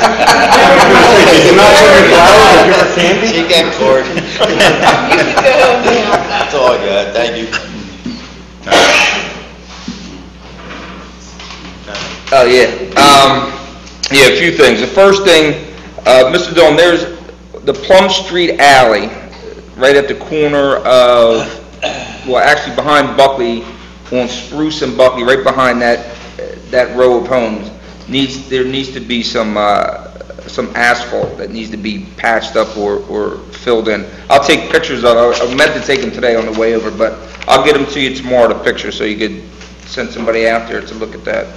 The second thing also, Mr. Dillon, is Jefferson Avenue. I know we talked about there is, across from the baseball field, I can't remember if it's 618 or 816, I can't remember exactly what the address is, but the curb is sinking into like kind of below the street, and I know that we talked about that before and you said it was being addressed.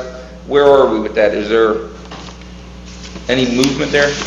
I don't think there's any immediate safety issue. Okay. We're aware of the situation, and we're handling other issues that are more pressing, but we're keeping an eye on it. Okay, gotcha, thank you.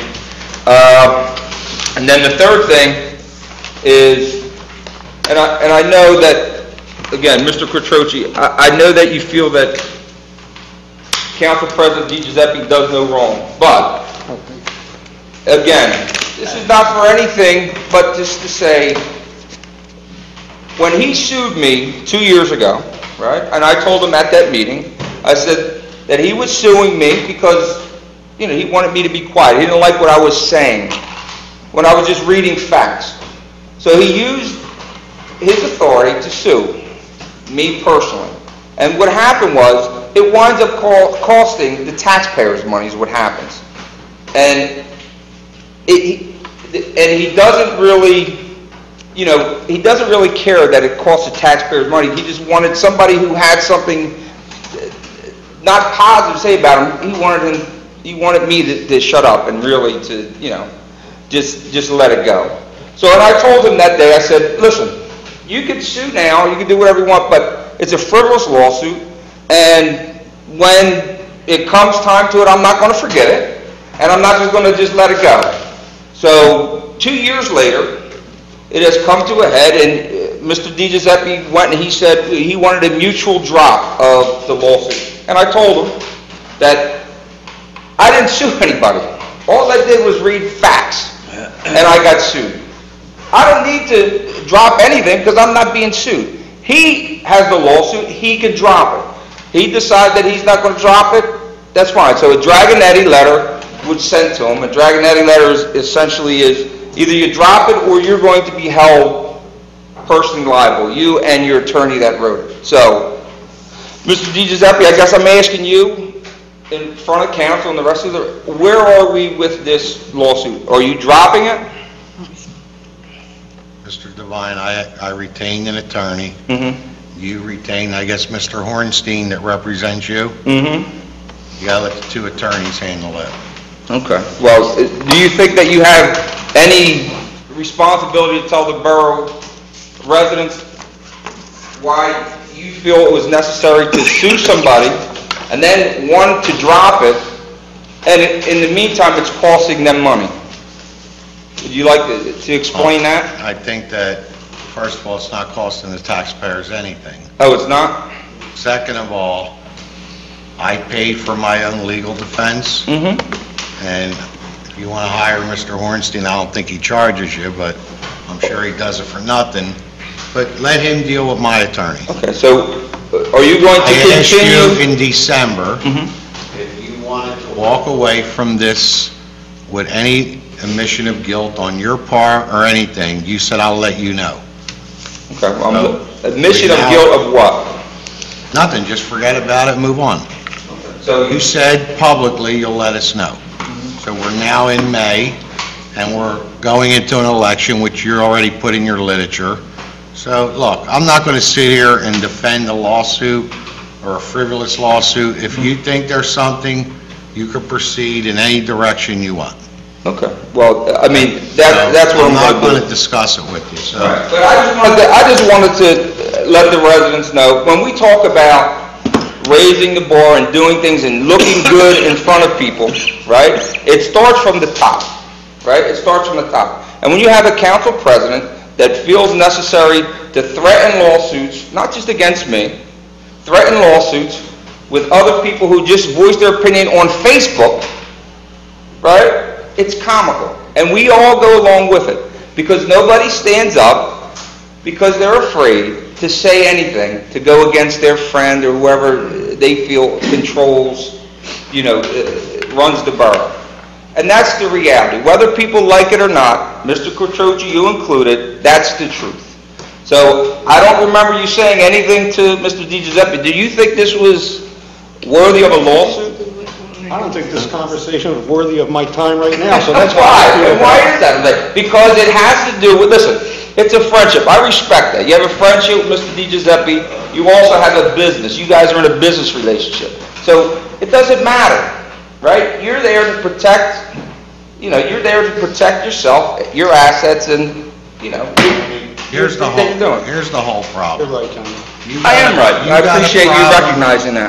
You have a problem with me, and it's never going to end, so just say what you want to say and let's move on. That's what I'm saying. Because I will it's say. every month. It's Mr. DiGiuseppe, Mr. DiGiuseppe, you put out a 2-page cited letter about Mr. DiGiuseppe, so it doesn't matter. I put out nothing. Well, whatever, your group did, so whatever you want to do, it I doesn't approved matter. Your opinion to me means nothing. Right. If you think that I filed a frivolous lawsuit, do what you want to do. Let the courts decide. I told you that in December, and we're now in May. If you want to withdraw this case, I have no problem, both of us walking away and forgetting about it. Okay, Ralph. You had your attorney send a letter, Mr. Hornstein, who represents you, so whatever he wants to do, that's fine. All right? So whatever you want to do, I don't care. Right, I appreciate it. I'm sorry, Mr. President, what you say? I'm just hoping to hear something from the East Ward on the taxpayer, like we haven't gotten to that part of it. We're not there yet now. We're still addressing these issues. And, again, Mr. President, I'm sure, Mr. President, that, you've known me a long time. You've known me a long time. But I've never seen you come up and take my defense about this lawsuit. Do you feel... Oh, stop. What do you mean? What do you mean? I'm serious. You want to speak up? I want you to speak up in it. You've known me a long time. Tony, listen. You've known me a long time. Tony, the lawsuit doesn't pertain. If you want to move on to borough business, This is we're going to borough adjourn business. this meeting before Listen, this is borough business. Don't you understand? It's taxpayers' money that, listen, it's taxpayers' money. All right, well, that's what you're saying. It's what, okay. All right, It's so go not. ahead. What do you want to say? That's it. Listen, just so... Do you have anything else? No, that's it. Right, That's all what I do you have.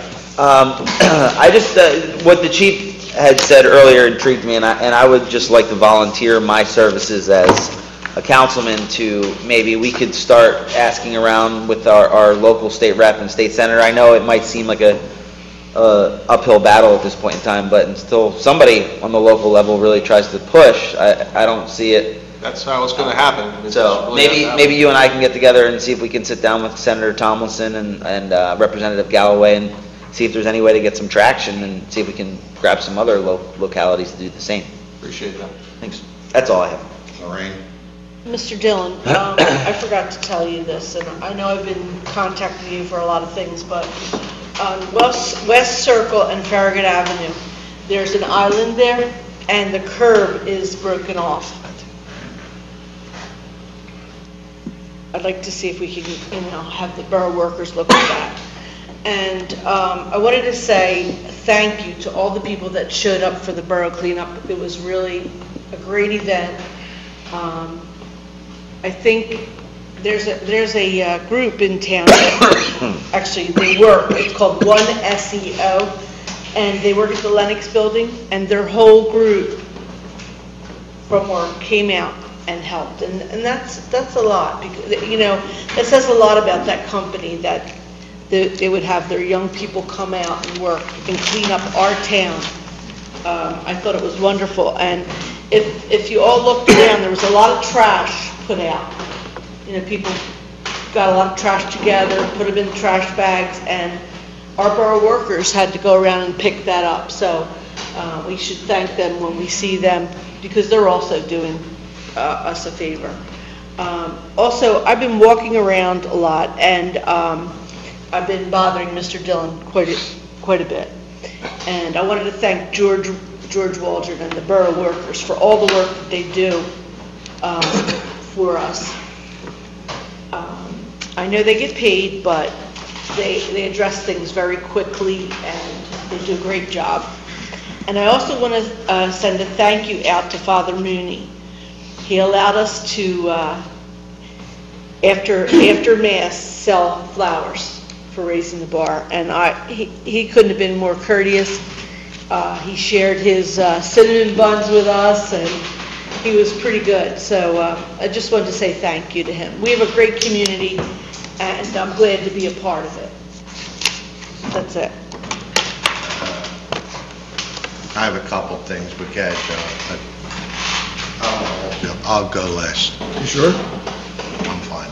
Well, I'll drop a couple of things. I had quite a few things I'd like to talk about tonight, but in the interest of time, everybody, I think, is aware that Small Business Week is this week, 4:30 through 5/6. Shop local. Last month, we have a partnership. I have a partnership with Raising the Bar. I handed out the shop local signs to every one of the businesses on Mill Street. Again, First Friday is May 5th from 5 to 8 p.m. You've heard that. Bristol Borough Business Association's 39th Annual Car Show will be Sunday, May 7th from 10 a.m. to 4 p.m. Grundy Museum, their 50th anniversary, they're going to have an old-time picnic on the Delaware, Saturday, May 20th. That'll be 11 a.m. to 3 p.m. They're encouraging people to come out, bring your picnic lunch. They're going to have rides and games and face painting and music during that time frame. I always like to say that hooray, hooray, the 1st of May, outside festivities start today. And it's summer, it's almost summer. Trash, one bulk item per collection day. We all got these nice new big blue recycling buckets. It's single stream now. You don't have to separate anything. Everything goes into the one bucket. As Betty pointed out, there's a hazardous waste pickup at Harry Truman High School, May 27th from 9 a.m. to 3. That's no electronics, just your hazardous, flammable kind of materials that you can take there. Herbie pointed out... When is that, Mayor? It's May 27th at Harry S. Truman, 9 to 3. and it's from 9 a.m. to 3. Thank you. At the fire today, Herbie mentioned, I give a special shout out to all of our mutual aid companies who responded and helped on the initial attack. Can't emphasize this more. There are, I think it's 3,200 fire companies across the United States. They're all, 98% of them are volunteers. It's so tough to get people to volunteer to be a firefighter today, with the number of hours that you have to go through for the training. And when I started, 2 years ago, there was, you went to local school, county school, it was about 40 hours. Today, it's over 300 hours. And that's just to get on the truck. That doesn't include a lot of the special stuff. So we're all in need of volunteers. You don't have to be the guy that goes in the building. You can come out, you can support your fire company through a lot of different efforts.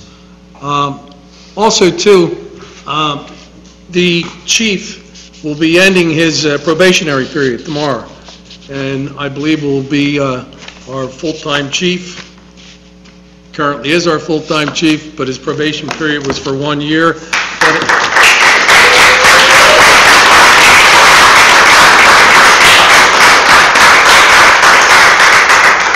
And as part of my responsibilities as mayor, I have to do an evaluation of them. I did an evaluation back in March.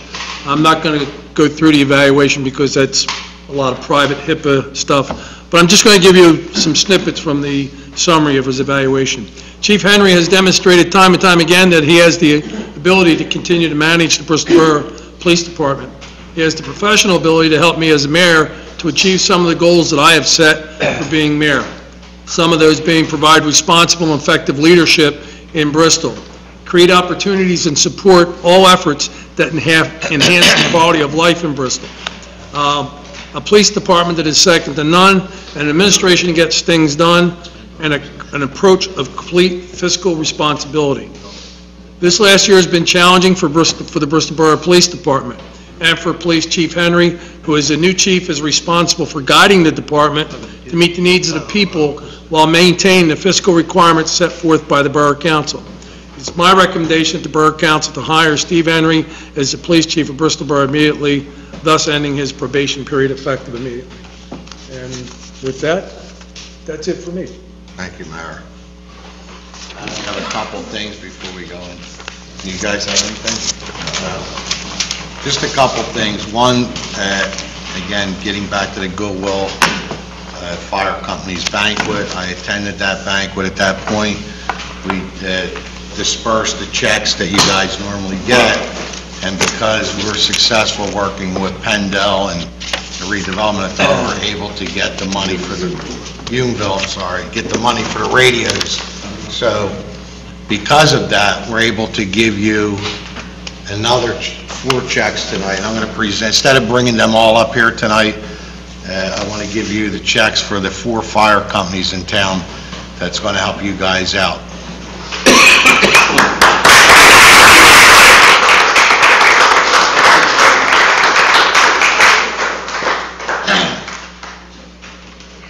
I think instead of us reducing the millage because of the money, I think you guys deserve it, and I think you should, you know, help your fire companies out. The other thing is, I met with Mr. Dillon and we went over some numbers. The liquid fuel budget, when we started this road program, I think in 2004 or whatever it was, first thing we did was Farragut Avenue, Pond Street, all the way to Mill. You can see over the years, it's been, I don't know, 15 years now since it's been done, or 13 years. You can see roads are starting to wear. It's a highly traffic area.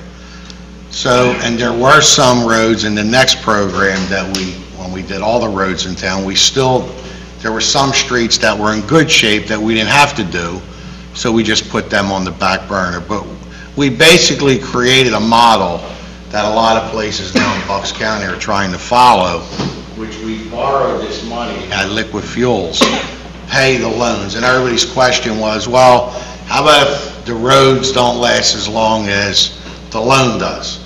So if you could see, there are a lot of roads that are going to last a lot longer than the loan is going to be for. But running some numbers with the manager, I think we're able, and I don't know, I think by making this statement, I think we're going to be able to spend about $1 million we're going to have in liquid fuels because the way we're managing and taking care of things. So I'd like council to think, and in June when we come back, discuss this, if there's any roads or alleys in your wards that need to be redone, I think we should invest this $1 million back in, because a lot of people have alleys and things that we never really touch. We did some that we did a lot. So let's really think, and maybe we could put this $1 million surplus that we're managing properly to go work. So again, I want to thank Jim for all his hard work and dedication to this, but $1 million, we do have now liquid fuel, so things are going a lot better than everybody thinks. The other thing is, I'd like to talk to Kurt about doing some kind of waterfront improvement plan. We all know that that parking lot down there is in dire need of repair. It's a major price tag on this to get it done. I think, again, if we're successful, there's some grant money out there that probably can help us get this done. I mean, we want to just keep doing things that are going to improve this town. So I think that parking lot is something that we really need to consider doing it, you know, at least get a plan and some kind of study. So, Kurt, that's something else, you know, I think we need to discuss down the road. We also had a meeting today down at the wharf. We're getting quotes, or specs are being drawn up to redo the entire wharf. We met with an electrical engineer, but we also brought in Joe Stallone today, who did most of the electric work down there over the years to try to save the borough some money and explain to the engineers so they don't have to, you know, research what was done. He told them what was done down there, how it was put together. So that's another thing we're working on, trying to bring the right amount of electric to that area for events.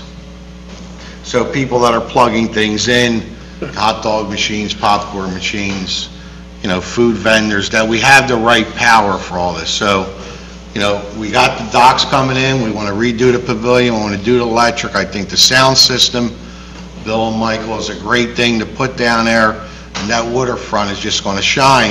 But I also think we need to really look at where can we get some money to redo this parking lot. So I like to keep that something on a top priority. The other thing is May 4th, this Thursday, is the renter program that we're trying to turn renters into property owners. I have 4 people coming that's going to speak on this, and I think it's a good way. You know, there's a lot of people that are living in a home and the house is going to be sold, or they can approach the person that owns that property and say, look, I'd like to purchase this home. How do we move forward? So there's going to be some good information on Thursday night at 7 o'clock. I hope there's a lot of people that show up to listen to this. If you can't make it, it will be televised. You can listen to it at home. If you're here, you can ask some questions. But again, May 4th at 7 o'clock to see if we can get some more people that are renting to become homeowners or first-time buyers that are out there, that there are some nice programs that I think you would be interested in listening to. So with all that being said, we need to suspend the rules, and there's a few things we need to add to the agenda. So you know what? How about if I just list them? Okay. Because there's three items which were going to be for the agenda for Monday that you want to vote on tonight? Yes. Okay, so you have those 3 items. So the motion to suspend the rules would be to add those 3 items to the agenda. And I think we have 3 other items. We have on the Harb 301 Ratcliffe, there's been an appeal, and I think you need to vote on that. There's been a resolution to modify that. And I think, is the Goodwill on there? The Goodwill donation needs to be ratified. And the Raising the Bars request to allow pavilion at the corner of Mill and Pond Street. So you want to give the one person who has it? I have 2. All Betty? I have 2. All right, so I need a motion to suspend the rules. I make a motion to suspend the rules, please. All in favor? Aye. Opposed? Okay. I'd like to make a motion to amend item 5 from Harb's. It's a certificate of appropriateness of March 13th. To 1, eliminate the 3rd floor front roof. 2, add a K gutter, freeze board, and dental board to the transition between the 2nd and 3rd floor. And number 3, add dental molding to the 3rd floor front roof line and the dormer pockets in a size appropriation to the roof. In all other respects, the recommendation of March 13th is ratified. Do I have a second? Second by Mrs. Collins. Questions or comments? No, I'd just like to make a comment that we did meet with Harb last week, Louis, Tony, Riccio, yourself, and me, and we just want them to, I'd like to say personally, thank you for working with us to ratify this motion. I would like to make a comment as well, just that that, I just don't want anyone to misconstrue that, well, what we value HARB in a big way. I think HARB is one of the more essential branches of local government that we have, especially in a town like ours. So I think they do a great job. Yes. The only thing I would like to say is we sat them in a room tonight. They came in, the builder was here, they went through item by item, they discussed it. We just made sure that, they got this done, and I told Harb that it would have been a hard decision because it never happened in the history of Harb that this council would have to vote tonight, so I'm glad they were able to work it out. I think both sides are very happy. So with that, all in favor? Aye. All opposed? Motion carries. I'd also like to make a motion for the donation that we gave number 3's Firehouse of $7,500. We're very proud of what they've done there and all the money they've invested. Second by Mr. Catroci. Questions or comments? Mr. Devine. Yes, I have a comment. To donate $7,500 to, the number 3's Firehouse, to me, in a time we're always worrying about budgets and talking about for the next year things, just spending money just to spend money. Like, to me, if you're giving $7,500 to number 3's because they did what they were supposed to do, and the project looks nice, but it was already paid for by their insurance money. For us to give them $7,500 is like getting $25 back on a $10,000 gift, is what it comes down to, if you look at it percentage-wise. So to me, it doesn't make any sense to give $7,500, except that just to give it to them for, I don't even understand why. So maybe if somebody can answer that question, to make me understand, why are we giving number 3 $7,500 and not everyone else who's following? Because everyone else did not have a firehouse that was closed for some time. They took away their bingo. They were unable to function the way they should have, and they did put a lot of money into it. So on that note, I think what we did was justifiable. I mean, I understand your concerns, but all the other firehouses didn't suffer the way number 3's did. But okay. That's all I'm going to say. Well, Bet, I understand it, but what I'm saying is, it's the equivalent of $25 back on a $10,000 project. What benefit is it? It's like getting a $25 coupon on a car that costs you 10 grand. I don't know anything about that. It's just silly, that's all. Just spending to spend, to give to somebody, and I don't even know why. It doesn't even make sense. I think what we discussed in the executive session, and we were going to ratify tonight, is that they put almost $400,000 of their own money above what the insurance company gave them, and they really took a hit on their account, and this was a small token to show them of our appreciation for the investment they made in this town by staying here and opening up a place that people in this town can use for functions and weddings and christenings and graduation parties that we didn't have before this. They could have just rolled up the sidewalk and quit. But not only they rebuilt this building and used mostly all their savings they put into it. So it was a small token. We're going to vote. You vote the way you want. All in favor? Aye. Can we get a roll call vote, please? I don't need one. Roll call vote. For the donation, Mr. Gerard. Yes? Mr. Ricchio. Yes. Mr. Devine. No. Mr. Pezza. Yes. Ms. Cullen. Yes. Ms. Rodriguez. Yes. Mr. Catroci. Yes. Mr. Di Giuseppe. Absolutely. Yes, thank you. 7 yeas and 1 no and no abstention. Motion carries. We have something else? Yeah, I think we wanted to vote on being able to... One thing? I have it. I have it. You have it? 6 issues. I have a few as well. Okay, I'd like to make a motion to adopt the resolution to approve the preliminary final subdivision and land development plan for Christian Wagner for tax parcel 4-28-259 for 3 residential lots in accordance with the conditions agreed to by the applicant as set forth in the resolution. I have a second. I'll second. Second by Mr. Catroci. Any questions or comments? All those in favor? Aye. Opposed? There's a motion, I'd like to make a motion to approve the council minutes of April 10th of 2017. Thank you.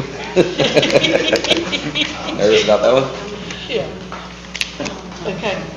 So I have a second on that? Yes. Yeah, you have.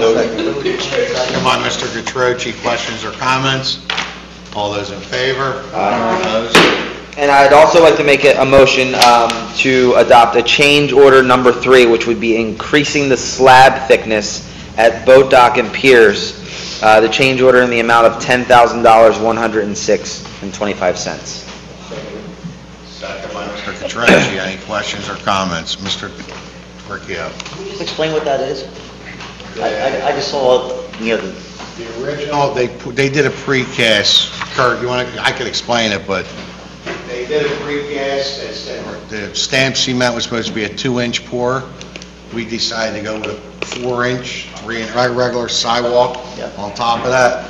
We just felt it was going to hold up better in the elements. So they're really charging you for the material, and I mean, the labor's the same, whether they stamp it at 2 inches or 4 inches. so now's the time to get it done. Now's the time to get it done. Any other questions or That's comments? very good, Kurt. Very good. Did I do okay? Good job, Kurt. Any other questions or comments? All those in favor? Aye. Opposed? What else do we have? The pavilion. I'd like to make a motion to allow Raising the Bar to put a building at... Pavilion. a pavilion. Yes, the pavilion. At the Welcome Friends, what's that called there? On Mill Street, Yeah, at the on Mill Welcome Street. Friends. Crossing. Thank you, Mill Street Crossing. Old 13 and Mill Street. There you go. Old Do I have a 13 and Mill second? Street. Second by Ms. Rodriguez.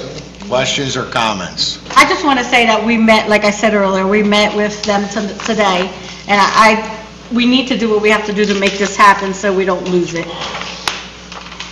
Any other questions or comments? All those in favor? Aye. Opposed? Do we have anything else?